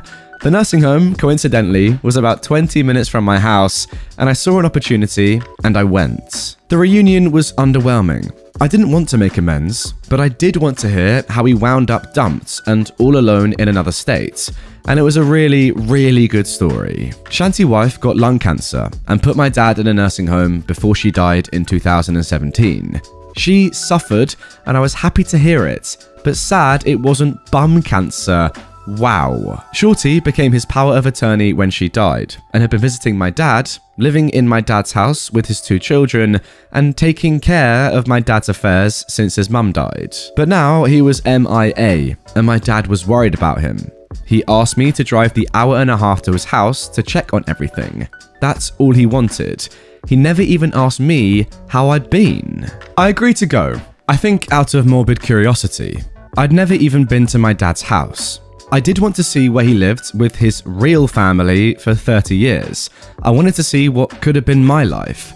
It was 50 shades of frickin' awful. The grass hadn't been cut all summer. You couldn't get to the front door for the overgrowth. There were 3 pickup trucks in the yard. 2 were full of trash. Cabs and beds and back seats, just trash. Mail, clothes, paper, shoes, garbage bags. I couldn't understand it. My dad's handicapped modified SUV was on 4 flats and full of garbage, too. I didn't have a key, so I just walked around. From what windows I could look through, the inside was in shambles and hoarded to heck. On the front and carport doors were dozens of notices from the city that they were going to condemn the place. The carport was also hoarded. Boxes and boxes stacked on each other, most rotting from the rain. The yard was full of garbage. Broken Christmas ornaments, more shoes, rusted tools, old toys. There was a letter in the mailbox notifying him that since the house was abandoned, mail would not be delivered anymore. That night, I googled powers of attorney and how to use them. I went back the next day and showed my bedbound dad the pictures on my phone. He vowed to beat Shorty's butt, then asked me to help more. I told him I would, but he'd have to sign power of attorney over to me. All of it. Durable, that means financial, and medical. If he didn't, he could figure this stuff out by himself. He agreed, so I set about finding a lawyer who would drive to another state and do the paperwork in the nursing home. Bless that lawyer for being so good at his job, because all I did was tell him what I knew, and he put together a beautifully bulletproof POA. It was full of stuff I didn't even know I would need. He also filed the paperwork to revoke Shorty's power of attorney. And now I'm unstoppable. We're from a small rural town, and it's the kind of creepy landlocked place that no matter how long you've been gone or how far you've been away, when you go back you'll see someone you know. Even if you don't know you know them. It's like playing 7 Degrees of everybody all the time. It's suffocating, but it can also be helpful. The beginning of the end. I got to work the next morning. I didn't know how scorched the earth would be when I finished, and I didn't want Shorty or anyone from his prolific inbred family trying to find me, so I made sure nothing I did had my name on it. I opened a Google account for my dad and got a Google number. I opened a PO box for him in his town. I put in a mail forwarding notice. I pulled his credit reports. I took the POA to my dad's small town bank, changed the address on his accounts, and got new account numbers. I requested copies of every transaction back to the day Shanty wife had died, about 13 months worth. I had to go to the main branch, 2 hours from my house, the next day to pick the records up. I sat in the lobby all afternoon going through the accounts. I cornered a service rep and got a crash course in his debits and deposits. This is when I figured out the extent of Shorty's staggering stupidity. My dad got about $5,000 a month in disability and social security. Twice a week, Shorty was going into a branch and withdrawing cash, all of the cash, for 13 months. And every time he did it, as the POA, he had to sign a form stating that he was acting on behalf of my dad, and that form was notarized by the bank. I went through every withdrawal and got the bank to confirm that every one of them was made by Shorty. Then I went to the house and called a locksmith. I knew it was bad, but I had no idea what was waiting for me there. He got the first door open and the stench rolled out like a fog bank. We both gagged. 2 locks later, I was so embarrassed by what he had to see and smell, I gave him a $60 tip.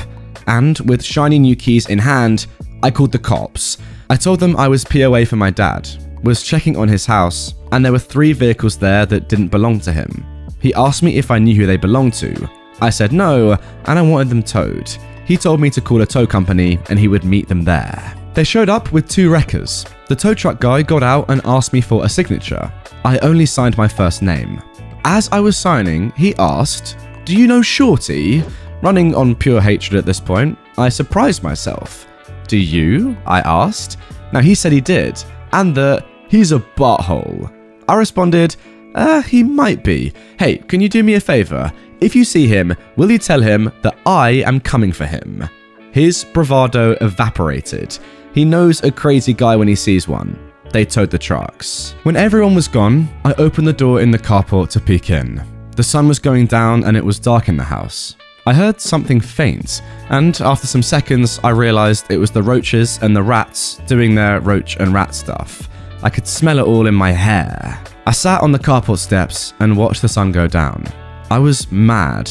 just so frickin' cosmically livid that 72 hours was all it took to dissolve 3 decades. And here I was, stinking and listening to the rats and cleaning everyone else's rubbish up, taking time away from my family, and for what? I had a coming to Jesus with myself. I could either bow out now or double down.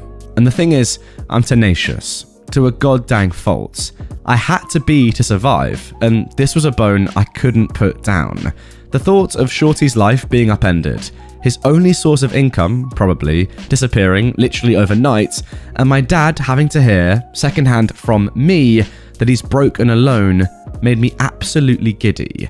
I desperately wanted them both to lose what they had left, so I decided I was going to triple dog down. That night, I googled restraining orders, and it was surprisingly easy to get one. I went to the courthouse in my hometown, went to the clerk's office, and told her I needed a restraining order. I filled the form in at a rickety little table while I was there. Now, I wasn't prepared to see a judge that day, but she took the form and said, "Okay, I'll see if the judge is still here." Now, that kind of scared me. She took me to his chambers, and as I was waiting, I looked around and saw he had certificates of appreciation hanging up from various veterans groups. Then I wiped my palms and thought, fish in a frickin' barrel. He asked about my dad's stint in the Marines and about the DoD office logo on my sweater. I'm a contractor. He read my form and granted the temporary order. I would have to go back for the permanent one, where Shorty would be able to argue against it. Then I went home and googled biohazard companies and elder abuse statutes in my state. I hired a biohazard company to shovel all the rubbish out of the house for $7,000. Honestly, I would have paid double. They found my dad's mummified dog under some pizza boxes in the master bedroom. They sent me pictures and salvaged some papers. Shorty was served during this time and a hearing was set. I got to work collecting and documenting everything. I made pictures and spreadsheets and timelines with cross-references because screw it, now they had my full attention. The paid versions of Truthfinder and Trello seriously got me through all of this. In my spare time, I went to the nursing home and gave my dad 8x10 copies of the pictures of his dead dog, from every angle. Before court, I went to the police station nearby and told them I wanted to report an elder abuse crime. A white-collar detective came out and told me it was a domestic matter, and that since Shorty had been POA, everything he'd done was legal. And this was the day I got to teach a small-town detective about the fiduciary responsibilities of a POA. Thanks, Google. I handed him a copy of the statute with the applicable sections highlighted. Then I handed him a thick folder with bank statements, pictures of the hoarded house and dead dog, a copy of my dad's credit report that showed he was tens and tens of thousands of dollars in debt, and a spreadsheet listing every cash withdrawal with a running total of the stolen amounts. The grand total was just over $130,000 in cash. And that's not including the lost value of the house or the credit cards he opened and used. I told him he could keep that folder, since it wasn't the only one I had. Then I told him I would wait for a case number, and I sat down. He came back about 30 minutes later and apologized, said I had a case, and gave me a case number. Then I headed over to the courthouse. This is the end. There were other people there, and I had to wait my turn. And while I was waiting, that stupid mother effer schlepped his sloppy butt into the courtroom by himself, and obviously, literally, non-metaphorically, dirty. His shoes were untied, and that turned my giggle box over. Then it was our turn, and we stood up. The same judge asked me some questions, asked him some questions, and asked me if I had any proof. I had a very thick folder of it. The judge asked me if I'd gone to the police. Well, yes sir, I have. Do you have a case number? As a matter of fact, well, the order was granted permanently and for life, but not before the judge halted proceedings and told Shorty he needed a lawyer. Someone told me that the courthouse would have a copy of my dad's DD-214 discharge papers. So while I was there, I got a copy of those, because why not? I also used my POA to take Shanti's wife off the deed of the house. That way, if my dad died and it went into probate, Shorty had no immediate claim. I also went and got copies of my dad's birth certificate and Shanty wife's death certificates. Technically, stepchildren can't request that info, but the clerk who waited on me recognized my dad's name and told me she lost her virginity to my Uncle Alan in the 60s and went to my grandparents' funeral. So I got all the forms I wanted. Wow, unbelievable. Shanty wife left my dad $50,000 in life insurance. About $35,000 of that was left, since Shorty was spending my dad's money and not his mum's. So I opened an Ally account and transferred every penny over. Then I set up recurring transfers for the monthly deposits. At any given time, there was no more than $100 in his accounts. I also found a house flipper that paid me enough for the house to pay off his mortgage. That's the thing about probate. There's nothing to fight over if there's nothing there. And I made sure there was frickin' nothing there. My dad died thinking he still owned a house. Speaking of which, this is about the time I found my dad's life insurance policies. They were up to date and Shanty wife was the beneficiary. My POA didn't allow me to change beneficiaries, but it allowed me to assign them. And since Shanty wife was dead, there was technically no beneficiary. This is where the death certificates came in handy. I assigned my sister and me as beneficiaries, irrevocable too, which means that the only way to change that is for my dad and me and my sister to agree to it. I kept my dad in the dark about all of this. The only thing he ever really knew about was the restraining order and his dead dog. I found out that he had purchased the gravesite next to Shanty wife and wanted to be buried next to her. That was just never gonna frickin' happen. I googled national cemeteries and found out he qualified to be in one, since he was a disabled Vietnam-era veteran. So I arranged for that instead. Finally, all the cherries on top. My dad died in June this year and I was there. He's buried in a national cemetery far away where no one will ever go and visit him. The only obituary I ran was on the funeral home's website, and that was only for insurance purposes. I wrote it as vaguely as possible. There was no service, his urn is purple, the colour he hated most. Wow, I mean that is petty, but incredible. I got a call in August from the prosecutor's office in my hometown. The lady on the other end is married to my first cousin, because of course she is, that's how it freaking works there. Shorty was arrested just after midnight on July 1st, was still in jail, and had been arraigned on felony elder abuse charges. He's facing 10 years in prison. Now, she told me not to expect the trial anytime soon, as it can take up to 3 years for that to happen. I told her that was awesome, since the uncertainty will hopefully haunt him. And after all of that, he's still got prison to look forward to. He lost his kids. He lost his dad. I'm spending his mum's cancer money. He lost his free house and trucks.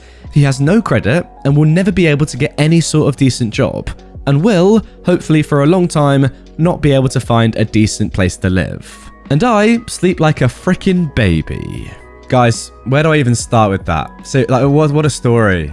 That is just so good. So well written, by the way. I've got to say thank you, OP, for writing so beautifully and structuring this story so well. The patience you showed over such a long time, 3 decades, is actually incredible. Like, I don't think I'd have a patience for 3 months, I'll be honest, with something like this. So fair play to you in the first instance. Second of all, the dead mummified dog. That's just cruel. Like, of all things that have happened in this story, that is what stands out to me. Why? Why? Parts of the story were definitely quite petty, I'm not gonna lie. I mean, the purple urn is brilliant. Parts of it definitely fall into r/pro-revenge, but I think given the longevity of what's happened in the story and how dedicated you were to this, just ruining lives in every way you could, this has to be Nuclear Revenge. It was that epic. Lie about having COVID to take 6 weeks off while I do your work for free. I'll throw an all-office party to announce where you really were. Mid-pandemic, my boss disappeared. Just as we were gearing up for our most challenging, time-intensive project in the last 5 years, he dropped off the face of the earth. We kept working for a week or so without him, because everything was virtual, and the virtual work world was still so new, we didn't really need him. We were delegating tasks ourselves and completing things on our own. We spoke to co-workers maybe twice a week. But some decisions were beyond our discretion, so we couldn't move forward on those aspects of the project until we received a response from him. After about 7 to 10 days of total silence, we called his boss's boss, who informed our team that our boss had COVID, so wasn't able to work right now. We took that at face value, and of course sent him letters of well wishes and didn't bother him with work stuff or ask why he was able to notify his boss, but not us. 3 weeks go by, still not a word. We're beginning to discuss amongst ourselves whether or not he's maybe died. We're terrified and horrified and so concerned. We're contemplating calling his extended family. We're sending flowers and care packages to his apartments. Meanwhile, the project has descended into chaos because no leader was appointed in our boss's stead. So we are forced to navigate several layers of bureaucracy in order to accomplish anything at all. Whereas in the past, he would have just signed off in real time. Around week 4 or 5, one of our co-workers suggests he doesn't really have COVID, but is instead using it as an excuse to take time off. We all jump all over our co-worker, asking how he could insinuate something like that, and lamenting about what a tragedy our boss is probably living through. People were chilly to him for days after that. Week 7. We're undertaking a letter writing campaign to upper management, demanding an acting boss be appointed while ours is recovering. The project is a month behind schedule. We're all working overtime every day, sometimes on weekends, without extra compensation, just to keep up with the cluster F of the boss's sudden absence. Week 8. He finally reappears, logging into a morning meeting as though nothing happened. He looks well rested, well fed, and he has a tan. Not at all like someone who's just come out the other side of a 6-week respiratory virus. He says something quickly to the effect of, "Yeah, that was brutal. Glad to be better and glad to be back. Let's get to work." But he doesn't want to talk about what happened or answer any of our questions, like, were you in hospital? What was it like? Etc. Fast forward to about 4 or 5 months after this. My sister sends me a promo for a fairly new reality show. I'd never heard of it, but it's on a major platform, and says, "Isn't this guy a friend of yours or something? I swear I've seen him and you together." I watched the trailer for the show, and lo and behold, there's my boss, participating as a contestant on this reality TV show. It didn't take long for me to put the pieces together and realize that he took extended leave to go on TV, that he knew he wouldn't otherwise get during this massive project, and he lied about it under the guise of a vicious disease that nearly all of us had lost a loved one to. I sit and stew with this information, unsure of how to handle it. I know confronting him won't get me very far, but I can't just do nothing, right? I'm not close enough with any of my colleagues to discuss this with them and trust that they wouldn't run off and send an all-company email about it. So, I slept on it a few nights, and then the opportunity fell right into my lap. I got an email from corporate encouraging teams still working remotely to plan virtual social functions, to keep a collegial culture going, and to stay in touch. Among the suggestions were game night, trivia, and watch party. Oh my god, this is insane. With the premiere of the show only a couple weeks away, I got busy telling everyone how I'd been meaning to get into the show, and it's so enticing and exciting, basically laying the groundwork to guilt them into coming to an impromptu virtual watch party off hours. I offered to get special shirts made up and send them to each person's house, whatever I had to do to get the attention of corporates. Finally, I sent an evite to all my boss's bosses and any other members of corporate I could justify inviting without making a total butt of myself. Because this is entirely virtual, my boss is unable to overhear any of the chatter. He doesn't realize I'm hyping up the show, and he doesn't realize I've planned a watch party for it. I wasn't inviting him unless he had the balls to explicitly ask about it. I was hoping he wouldn't have heard about it at all, not until afterwards. That was really the only way this could work. The night comes, and I'm screen sharing the show to a whopping 64 people, a huge chunk of my department. Many members of corporate had showed up, because I was the only person stupid enough to buy into their virtual social work party scheme, so they felt pressure to support it. I was holding my breath, hoping this would go my way, bracing myself for some kind of curveball, but there wasn't even that dramatic of a build-up. Right at the outset, they introduced the premise, which included the contestants being in a COVID-safe bubble in an exotic location, and then gave a brief overview of each contestant. As my boss was introduced, right down to what he did for work, I could see people register delight and surprise, then go blank, just before sliding into confusion and rage. The chat took a drastic turn from, "Oh my goodness," and "I knew him when," etc., and all sorts of pithy jokes, until a brave member of my team, or perhaps one just pushed a tad too far by all the extra hours he pulled in this douche's absence, sent the message, "Wait, when was this filmed?" My audience dropped from 64 to 58 to mid-30s, and by the time the episode was over, it was just me and the other 15 core members of the team. One asked if I'd already known, but some members of the team are very close to the boss, so all I said was, "Well, I definitely do now," and we wrapped up the call pretty quickly after that. Perhaps one of the best bonuses is that you could already tell from episode 1 that the character arc the show assigned to our boss was bumbling idiot. He had his true colours on in full display and some production massaging up them to the 11th degree. My boss was, as you can imagine, fired. My good buddy was promoted to his place. I am an office legend now, especially since no one is 100% sure whether or not what I did was intentional. And it was all so satisfying that it was almost worth the dozens of hours of uncompensated overtime that led to it. Yeah, no, there it is. That is hands down the best revenge story I think I've ever read in the entire history of my channel, which by the way is coming up on 3 years. That's it right there. How does it get better than that? Honestly.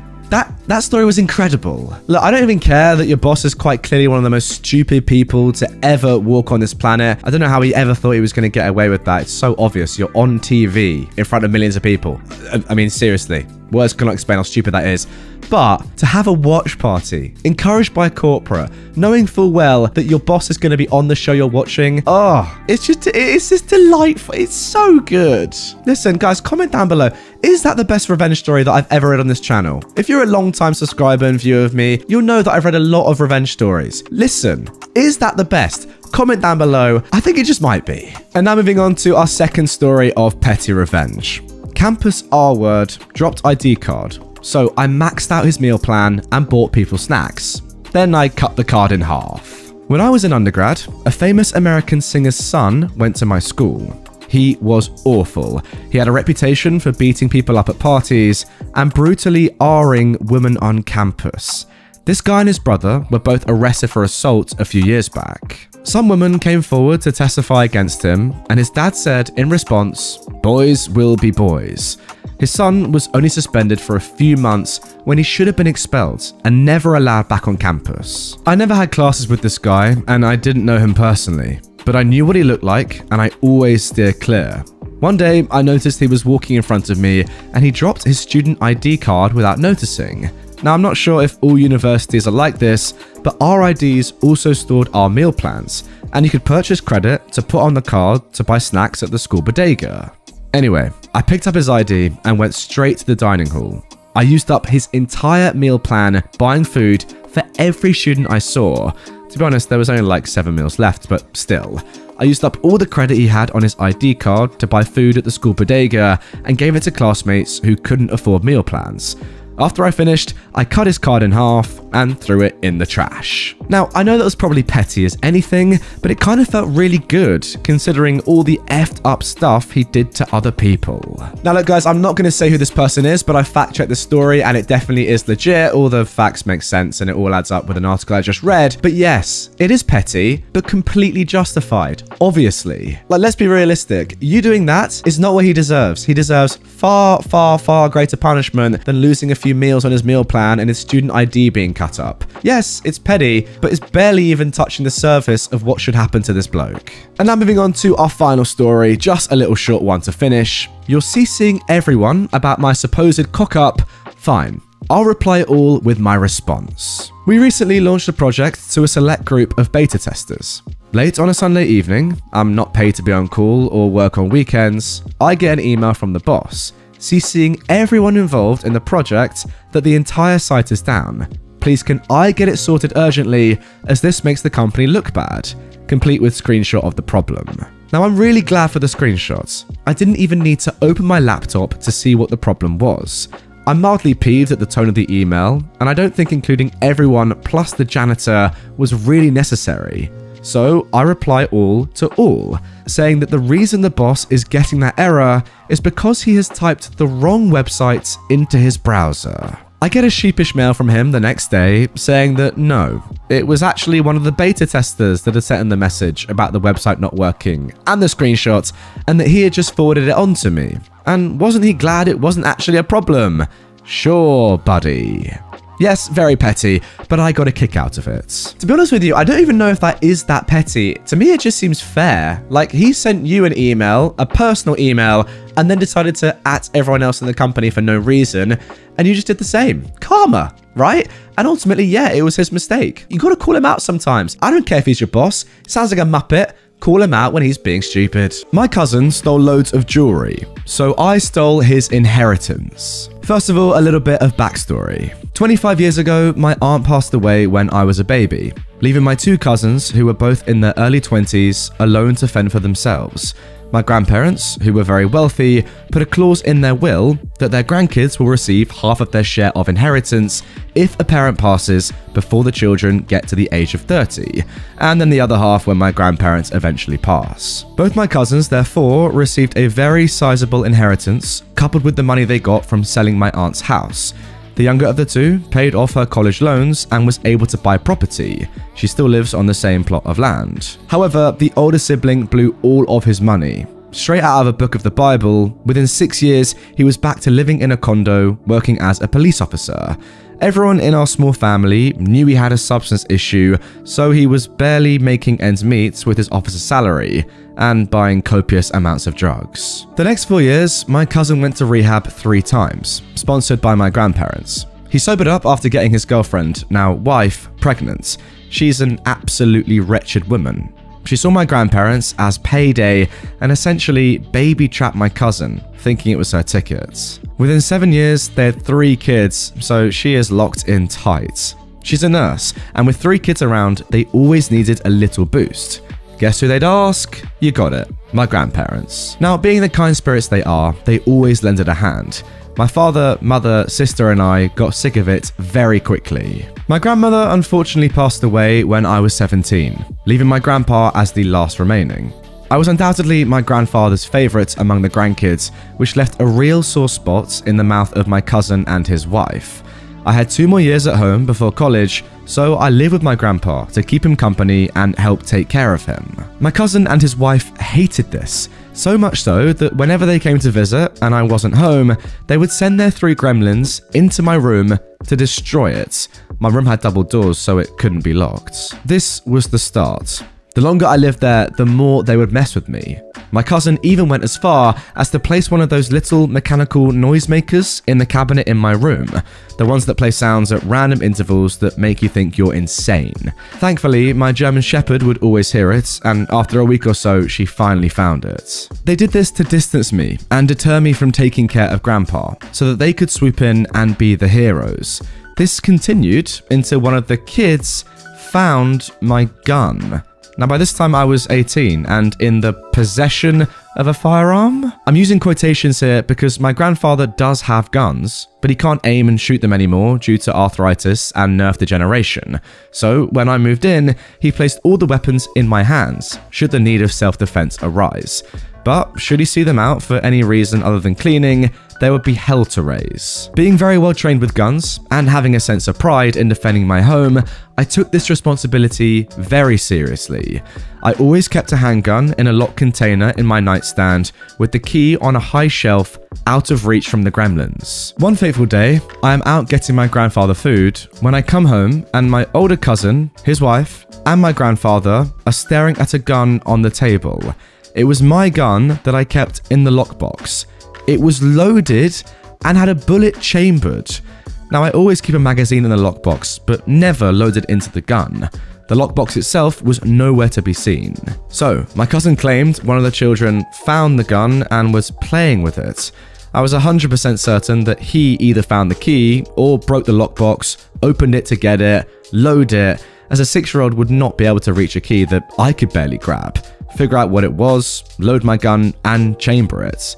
I tried my best to explain that what my cousin just said was BS and that I never keep my firearms loaded in the house.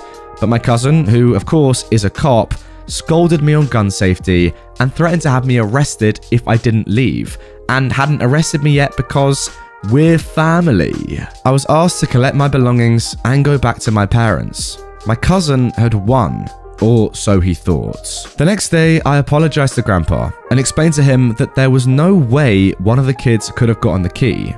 He agreed with me and he apologized, but he thought it best I move out until things cooled down. But once they do, I'd be welcome back home. Yes, our relationship was a little fractured due to disinformation provided by my cousin. A month later, my grandfather died of a heart attack at age 86. I was devastated. I was just beginning to get back into the rhythm with him and rebuilding the trust that was somewhat shattered. To this day, I'm still unsure of what kind of man he saw me as due to my cousin. Immediately, my cousin and his wife began sucking up to my dad. As they'd already sealed payday with Grandpa, it was time to move on to the uncle. This persisted for a month or two. I wouldn't stand for it. Then came time for the will. My grandfather's lawyer read out the will to me, my father, mother, and sister in our home.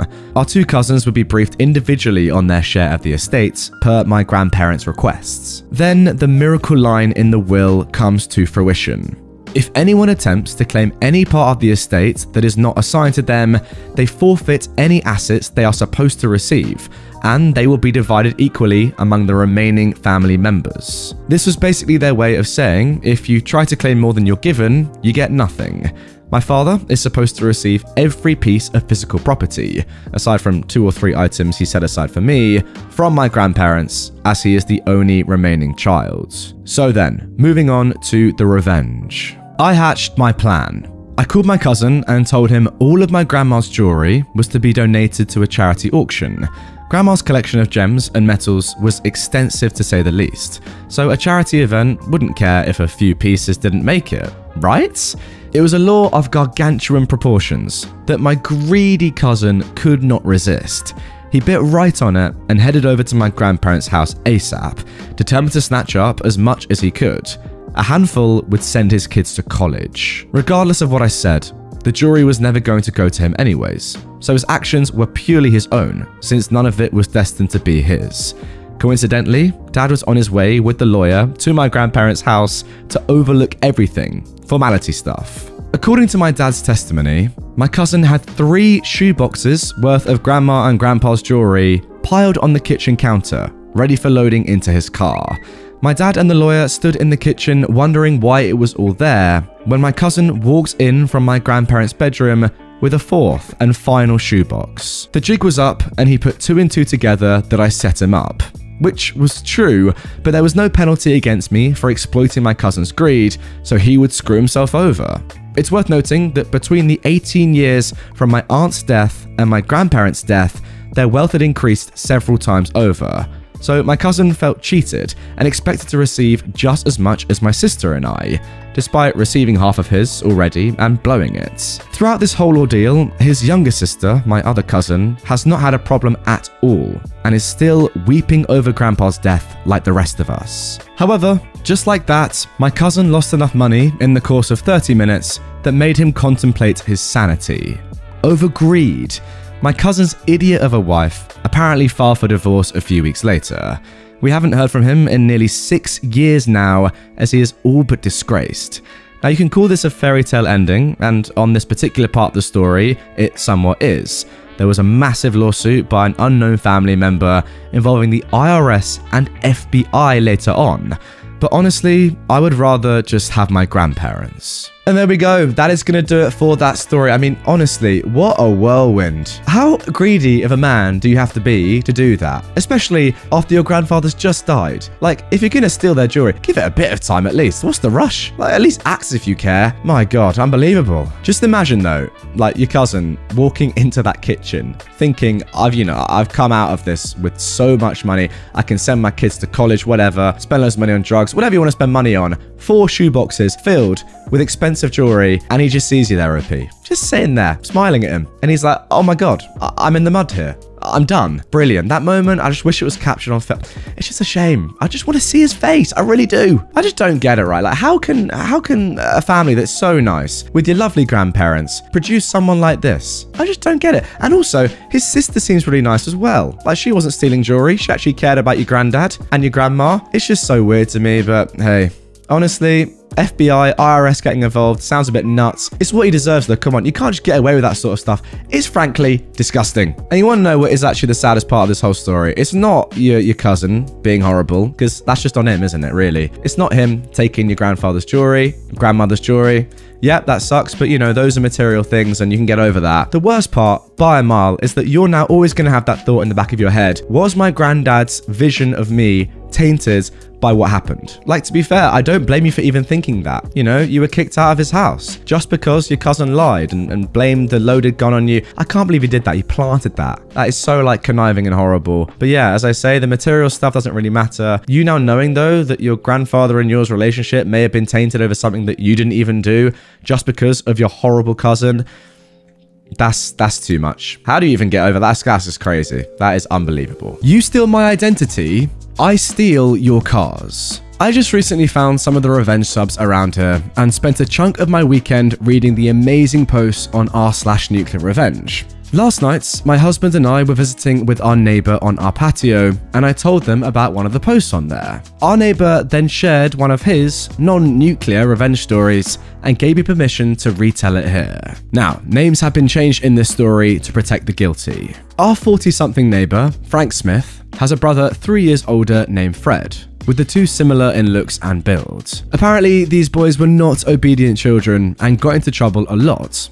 Frank mostly straightened up by the time he reached 21, but Fred kept at it, with drinking, drugs, multiple DUIs, etc. While the two were still living at home with their parents in their early 20s, Frank happened to leave his wallet on the kitchen counter one night after coming home from a night out. The next morning, he discovered his ID wasn't in his wallet. Thinking he must have left it at a bar the night before, he tried locating it, but with no luck. Not thinking much about it, he just got a new ID. Fast forward a year or so, and Frank gets a phone call. It's his uncle, whose son works at the county jail. Fred had been arrested, and their cousin happened to see him when he was getting booked, under the name Frank Smith. Turns out, Fred had given the police Frank's name and ID, and was going to jail under Frank's identity. Needless to say, Frank was fuming. He went down to the jail to prove he was Frank and that Fred was a liar. Fred was ultimately sentenced to serve time and stayed put. During the time that Fred was in jail, Frank received a letter in the mail from the state BMV. It said that his two vehicles, an Audi sedan and a VW Bug, were due for e-checks, that's emission checks. Frank was confused though because he only owned a truck. He went to the BMV and discovered that these two vehicles were indeed titled in his name. That's when Frank realized that his brother, who had lost the right to own a vehicle due to excessive DUIs, used his identity to register these cars. So, the revenge. Frank asked how much it cost to get duplicates of the titles, $8 each. So, he paid $16 and walked away with title documents for the two cars. He knew enough of his brother's friends to start calling around in search of the cars. Lo and behold, he located them both at different locations. Now, Frank is a knowledgeable mechanic and could start these cars without keys, but he knocked on the door of each house where the cars were. He explained to each person that he owned the title of the car, showing them the documents, and gave them the opportunity to remove their belongings from the vehicle before he took it. They understood and didn't push back, taking their things out of the car and handing him the keys. Frank proceeded to sell both cars and pocket around $3,000 for all his troubles. So I guess his brother Fred had maybe bought those cars using Frank's name and then had sold them on. Wow. The good news is that after a stint in jail, Fred got sober and became someone Frank could actually be friends with. Wow, a very interesting short little story there to start off today's episode of Revenge. Pretty crazy that someone's own brother would steal their identity just to buy some cars. I mean, fair play, you gotta do what you gotta do, but my word, that's a little bit tough. I don't really get it, to be fair though. Like, surely you would just steal the ID of a random stranger rather than your own brother, because that's gonna potentially put your brother in a tough spot if he ever finds out that his ID's been stolen by you, or, you know, maybe at some point he'll get a bill for, you know, the insurance on his cars or whatever you've been spending money on. Seems weird to go to your brother before a random stranger, but hey, pretty weird person anyway. To be fair though, it's pretty clear that he was not in the best place, and the fact that you're mates now, pretty sick. And now moving on to our next post. Now this one actually comes from r/NuclearRevenge. Uncle made fun of me for not graduating high school and called my mum a blank. So I took away his business, marriage, kids, and freedom. So this story happened a few years ago, back in 2016, when I was in my senior year of high school. I will start with some info about the victim of this story, or in better terms, the butthole that got what he deserved in the end. My dad has 3 siblings, all older than him, and all equally trashy human beings. They bullied my dad for years and made his childhood hell after their parents' divorce, due to him being slightly darker in skin tone than them. Grandma is white, grandpa is brown-skinned. Same. They were abusive, racist Fs, and the worst of them was my older uncle, who became a big bully and a snob that saw himself as better than anyone else. All the bullying and the bad treatment screwed up my dad mentally, so much that he became a raging alcoholic, which made my life a living hell as a result, until I moved out 2 years ago, causing me many traumas that I'm still dealing with till this day. In my country, the most important year in your school life is your last high school year. It ends with a nationwide exam that determines if you can even go to university or not, and the success rate in this exam is fairly low. Basically, if you fail, it's either you drop out and move to low-paying jobs that will never amount to anything due to our country's bad and declining economic state, or you just keep repeating till you get your degree and go to a university that you don't even want to be in, but at least it's a safety net that can get you out of the country hopefully one day. I really want to know what country that is. That is very interesting. Things did not go well for me due to family issues and me having undiagnosed ADHD at the time that was causing me a lot of academic problems without me knowing the cause, which in turn gave me some sort of depression. It goes without saying that that year ended up in me failing, and due to the importance of that exam, people saw it as a shame and kind of a big letdown. Needless to say, due to the long introduction, my family never had a relationship with my uncles, especially that they looked down on us due to my father being an alcoholic and us being dirt poor, which made them think less of us. Bear in mind, they stole all of what my dad inherited from his father, including a house and a piece of land that could have lifted us to at least a mid-class level. Lo and behold, my oldest uncle, who I last saw when I was 7, came to visit us 3 days after I failed my diploma. Now, I already didn't like the guy after all the stories that I heard about him, and his visit felt weird, like he had no business being around us at all, and somehow he came uninvited. My mum sat him down and started making the usual small talk, and then she called me, saying that he wanted to say hi. I went, and the conversation went as follows. "Oh, look how much you've grown up. It's been a while since I've seen you. You look just like your dad. The apple doesn't fall far from the tree after all. Even in terms of being a successful person, you're following in his footsteps." Then he let out after that the most loud and sarcastic evil laugh ever. "Wait, what do you mean by this?" I asked him. "Well, I heard you failed your high school. Guess this branch of the family is bound to be the loser side. I guess you better shut your mouth and F off. No one wants you here anyways. I guess your blank of a mother didn't raise you well. What did I expect from hood rats like you?" And after that, things devolved into a shouting match and he left. After what happened, I was mad for a while, and I couldn't forget the humiliation, and I decided that one day I will exact some revenge, so I started plotting.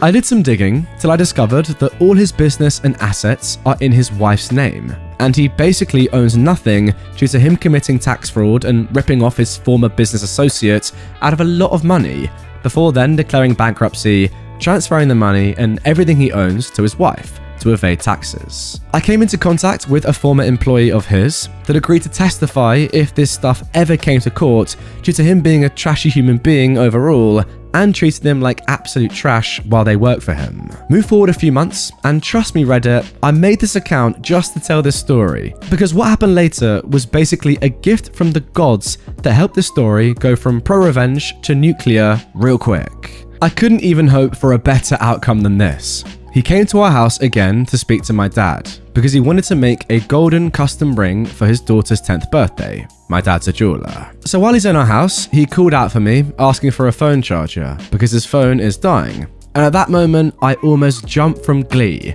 It's my chance to get his phone, dig around, maybe I can find any documents or emails that can be used later in the police case that I was assembling against him. I told him I don't have a brick, but I can charge his phone with a cable from my laptop. And him not knowing any better, like the boomer he is, gave me his phone without batting an eyelid. Now his phone had a passcode, and obviously asking for it was way too suspicious. So my plan to check his email went down the drain. But still, I removed his SD card, put it into my laptop, and copied all his files. I then of course charged his phone and gave it back. He eventually left, and then boom, I locked my room and started to check all the files. Now, I found nothing at all for a while, but as soon as I was about to give up, I found a well-hidden file with a few videos on it. And then I struck gold. A full-blown sex tape of him with another woman, with his face fully available, clear as daylight, and I was literally singing to myself from excitement. So then, moving on to the revenge. A few weeks later, I made a Facebook account and made it look like his mistress's account. I then made a bunch of other accounts that looked like friends and family, commenting and interacting with her. After that, I added his wife and texted her saying that I am her husband's mistress. Now, she did not believe me at first until I gave her way too much personal info that I knew about him for her to keep not believing me. I told her that he'd lied and said they were divorced and promised me marriage. Then she requested to talk to me on the phone. I got a female friend to help me out by lending me her voice, and she was destroyed, and I sent her the sex tape as proof. After that, she filed for divorce immediately and sued him for infidelity, which lost him custody and visitation rights for his girls.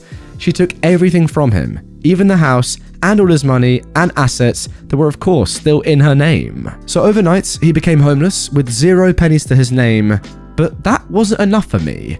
I met up with his former business partner through that former employee who especially hated my uncle's guts, and I told him everything, and that the employees are willing to testify against him in court. He agreed to file a lawsuit. The cherry on top came when his ex-wife testified that he threatened her safety and her kids' safety if she didn't let him put the assets on her name by force. And she literally pulled out phone recordings that she had of him being abusive, saying that he will kill them all if she didn't let him basically use her as a tax evasion tool, and that she was so scared to use these due to her fear for her children's safety. Due to their previous divorce case, the judge needed to hear no more. That man got hit by 15 years in jail so fast that he couldn't even comprehend what happened before he was on his way to the slammer. He'll never see his family again, and he'll never have his fortune back. Just to rub some more insult into the injury, I visited him a year ago, and I just said one sentence: "This would never have happened if you didn't call me a loser," and I left. The look on his face while he pieced everything together almost cured my depression. I never told another soul about my involvement in this story, except my little sister, my female friend that helped me out, and now you, Reddit. But I had to make him know just to be able to finally sleep at night. I mean, seriously, that's an absolutely filthy story right there. That revenge is not just disgustingly dirty, it's emphatic, life-changing, life-ruining. I love every part of it. See you later, brother. I mean, genuinely, like, what has OP not done there? Like, degree or not, bro, you're going places. Like, how you, so good. Absolutely decimated him and everything he stands for. Absolutely love it. Like, genuinely, bordering on psychotic the amount that you've ruined his life. I love it. Clearly, to be fair, like, he's massively affected yours, and you've talked a lot about, you know, being depressed as a result of him, and, you know, even as a result of his bullying of your father. Yeah, it's obviously caused you a lot of hardship in your life. So, look, I completely get it. Sometimes when people have bad childhoods and they fall out and you know, have terrible people in their lives, it can just be their one life mission to ruin their lives. And, you know, fair play. It worked out. Hugh Glass, whose comrades abandoned him after he got mauled by a bear. Now, if you've seen Leonardo DiCaprio's performance in The Revenant, then you already know the incredible story of Hugh Glass, who survived in the wilderness after his mangled body was abandoned by his comrades. Before he was left for dead, Hugh Glass was already a repeat survivor of unfortunate circumstances. After he was captured by pirates and served under their chief for 2 years, he managed to escape to the shores of Texas. He was captured again by the Pawnee tribe, with whom he lived for several years and later married a Pawnee woman. In 1822, he joined a ragtag group of 100 men hired to deal in fur trading with local Native American tribes. Known as Ashley's 100, named so for their commander, General William Henry Ashley, the men trekked up the Missouri River and later toward the west for trading. After the group arrived at Fort Kiowa in South Dakota, the men split up with Glass's group, heading westward toward the Yellowstone River. There, he encountered a giant grizzly bear with her 2 cubs. The bear charged before he could react and mauled his arms and chest within seconds. Somehow, Glass managed to kill the bear, but he was left in terrible shape. Nobody in his party expected him to survive his gnarly wounds. Yet, they strapped him to a makeshift gurney and hauled him back to camp.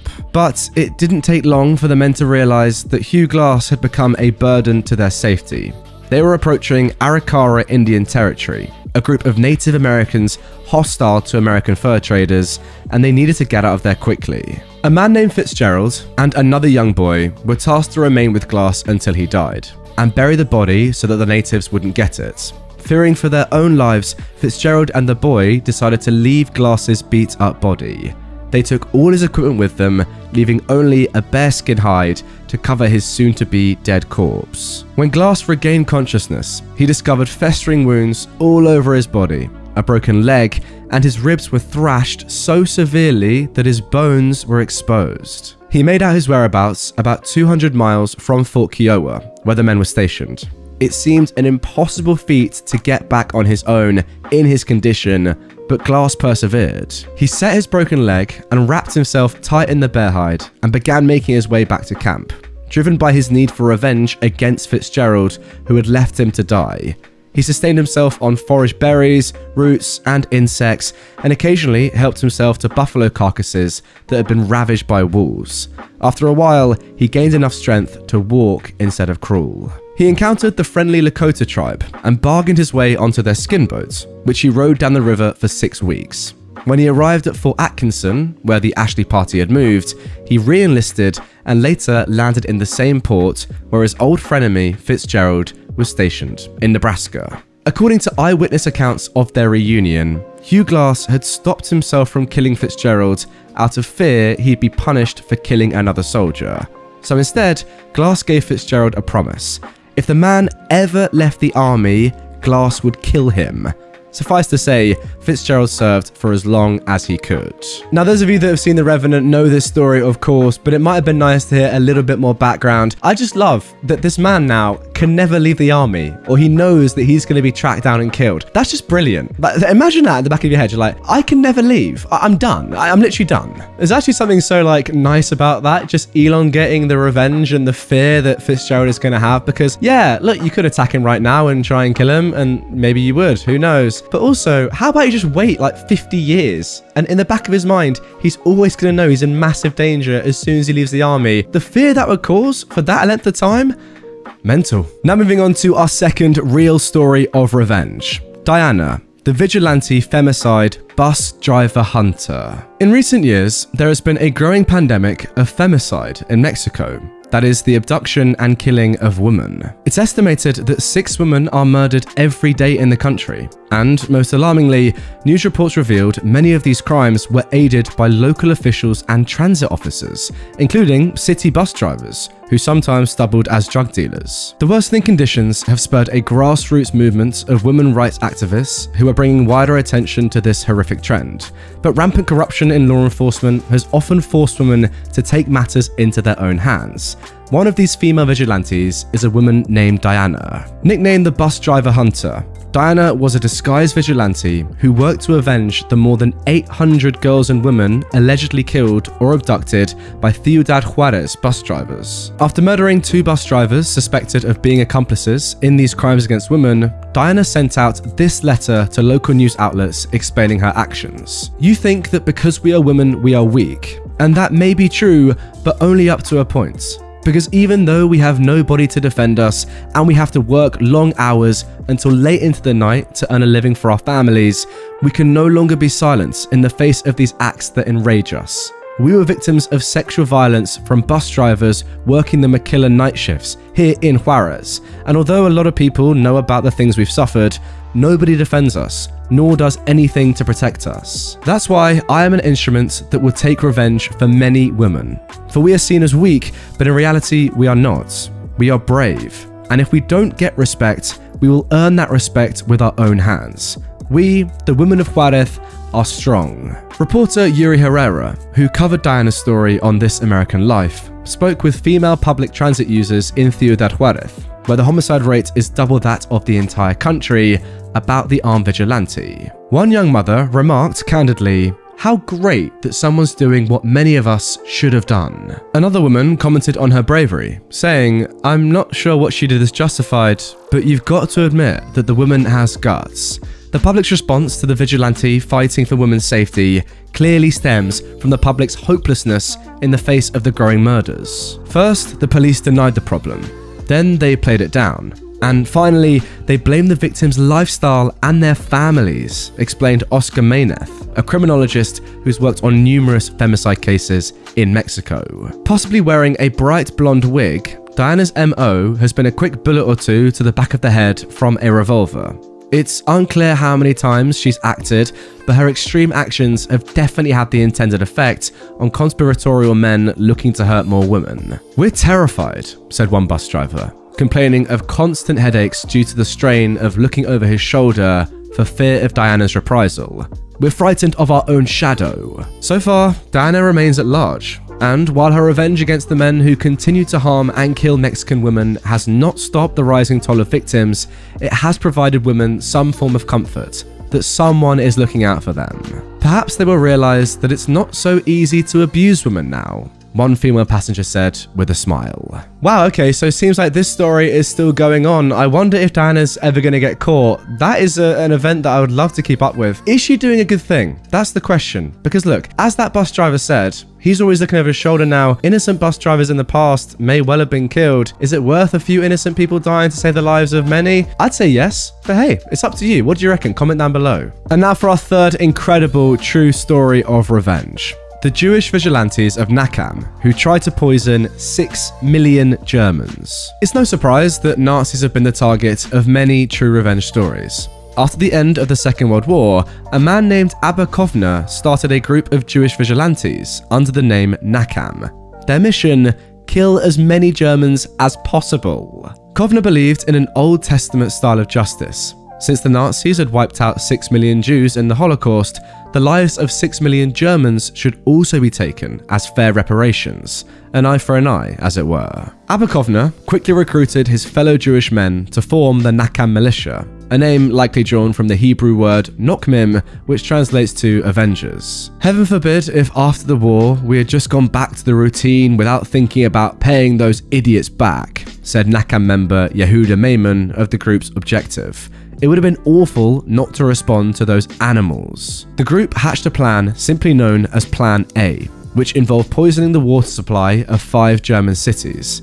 The targeted sites were Nuremberg, Weimar, Hamburg, Frankfurt, and Munich, each one heavily tied to the recently destroyed Nazi regime. In their revenge plan, Nakam's 50 or so members infiltrated the water departments in each city, disguised as engineers and workers to study the water systems. The next part was to travel to Palestine and obtain moral permission and poison for the mass murder from one of Kovner's friends, Chaim Weizmann, the future president of Israel, who also happened to be a chemist. The story goes that Weizmann was on board with the Nakam's smaller revenge plan to poison Nazi prisoners, but he had no idea that they were targeting the water supply of millions of Germans. When the true nature of Plan A was revealed, Jewish leaders in Palestine contacted the British to stop Kovner during his travel back to Europe. Having some misgivings himself about Plan A, and sensing his imminent arrest, Kovner sent a letter instructing the Nakam to carry out Plan B instead,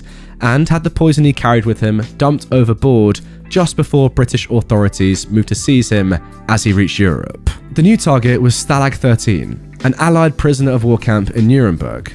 There, the Nakam Avengers intended to kill 12,000 former SS officers being held prisoner. Under the leadership of Joseph Harmatz, on April 13th, 1946, the group spread a mixture of glue and arsenic into 3,000 loaves of bread meant for the Nazi prisoners. By the end of the day, more than 2,000 were hospitalized. Although the revenge plan was carried out successfully, reports following the mass hospitalization at the prisoners' camp stated no deaths from the poisoning episode. Whether intentional or not, it's possible the Nakams had spread the poison too thin, thus reducing its potency. Ultimately, neither Kovner nor any other Nakam member was charged with any crimes in connection with these plots. German prosecutors investigated the matter decades later, but they didn't file charges due to the extraordinary circumstances of the case. You know what, obviously I might be wrong here, and there's no way of me ever knowing this, but I do kind of get the feeling that these guys who so badly wanted revenge, in reality, when it came to it, probably started to second guess themselves. It kind of does seem as if they knew what they were doing, maybe spreading the poison too thinly, or, you know, going back on plan A, for example.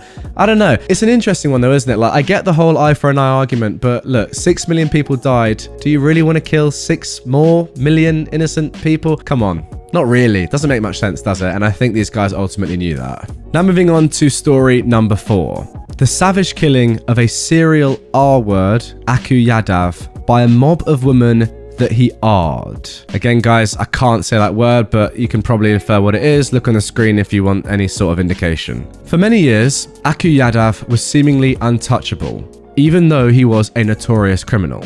He was known to have R'd more than 200 women from the Kasturba Nagar slum of New Delhi, preying mostly upon members of the untouchable caste, the lowest members of India's social hierarchy who receive little to no help from authorities. Yadav also routinely bribed corrupt officials so they would drop his cases, and had a gaggle of henchmen that worked at his behest.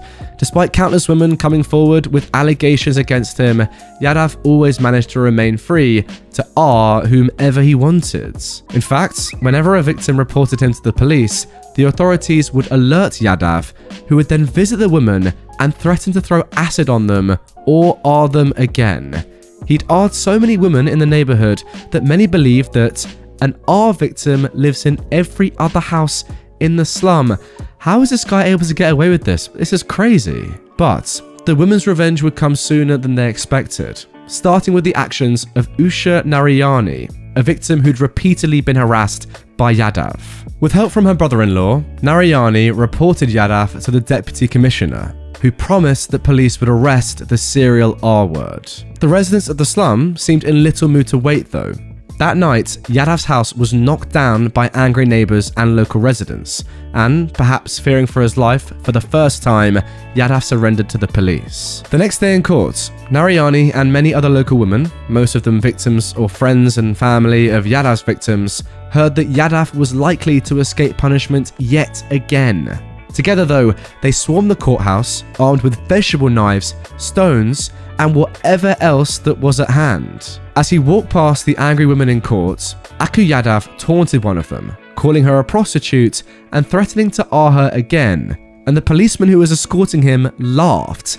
The arrogance of Yadav and the open neglect of the police, who were supposed to protect the woman, caused the woman to simply snap, and an altercation quickly broke out. "We can't both live on this earth together. It's you or me," the woman cried as she began beating Yadav with her sandal. The other woman quickly converged on Yadav as well. The mob was so violent and overwhelming that the police guards quickly fled the courtroom, leading Yadav to the armed mob. The attack lasted for more than 10 minutes and left Yadav's body completely dead and butchered on the courtroom floor, with 70 stab wounds and his penis cut off. It was not calculated, Narayani later spoke of the incident. It was not a case that we all sat down and calmly planned what would happen. It was an emotional outburst. The women decided that, if necessary, they'd go to prison, but that this man would never come back and terrorize them. Indeed, when police tried to arrest 5 of the women for Yadav's death, all the women in the village protested, and soon every one of them had taken responsibility for the murder. Narayani and several other women were arrested and tried, but were eventually released due to lack of evidence. The death of Aku Yadav at the hands of the women he tortured was a wake-up call to the police about rampant sexual violence against Indian women, and remains one of the most satisfying stories of revenge out there. And there we go, saving the most serious case of revenge, if you want to call it that, till last. That is why you always have to stick around to the end of my revenge videos, because normally, I'll be honest, we have the most tame stuff at the beginning, and then it gets worse and worse and more dark as the video goes on, as this one was. I mean, wow, what a story once again. To be fair, all 4 of these stories were actually insane. But that one, crazy. I just can't get my head around the fact that everyone knew what he was doing and nobody stopped him. Like, not even the police, nobody stopped, no one cared enough. Just letting this guy go around doing what he wanted, just ruining lives, so many lives, and then there being no repercussions for it. I don't think I'll ever get my head around that. That is unbelievable. I mean, you did the right... I don't even care about him. Like, you just did the right thing. Ultimately, if he's not going to be put in prison, then, yeah, kill him. I don't care. Get rid of him. Anyway, guys, that is going to do it for this one. Really hope you have enjoyed a selection of some of the best Reddit revenge stories from the past 12 months or so. I mean, a couple of absolute classics in there, just like that last one. If you did enjoy it and you want to see some more right away, check out the links on screen in the description, and I'll see you guys all tomorrow for a brand new Reddit episode.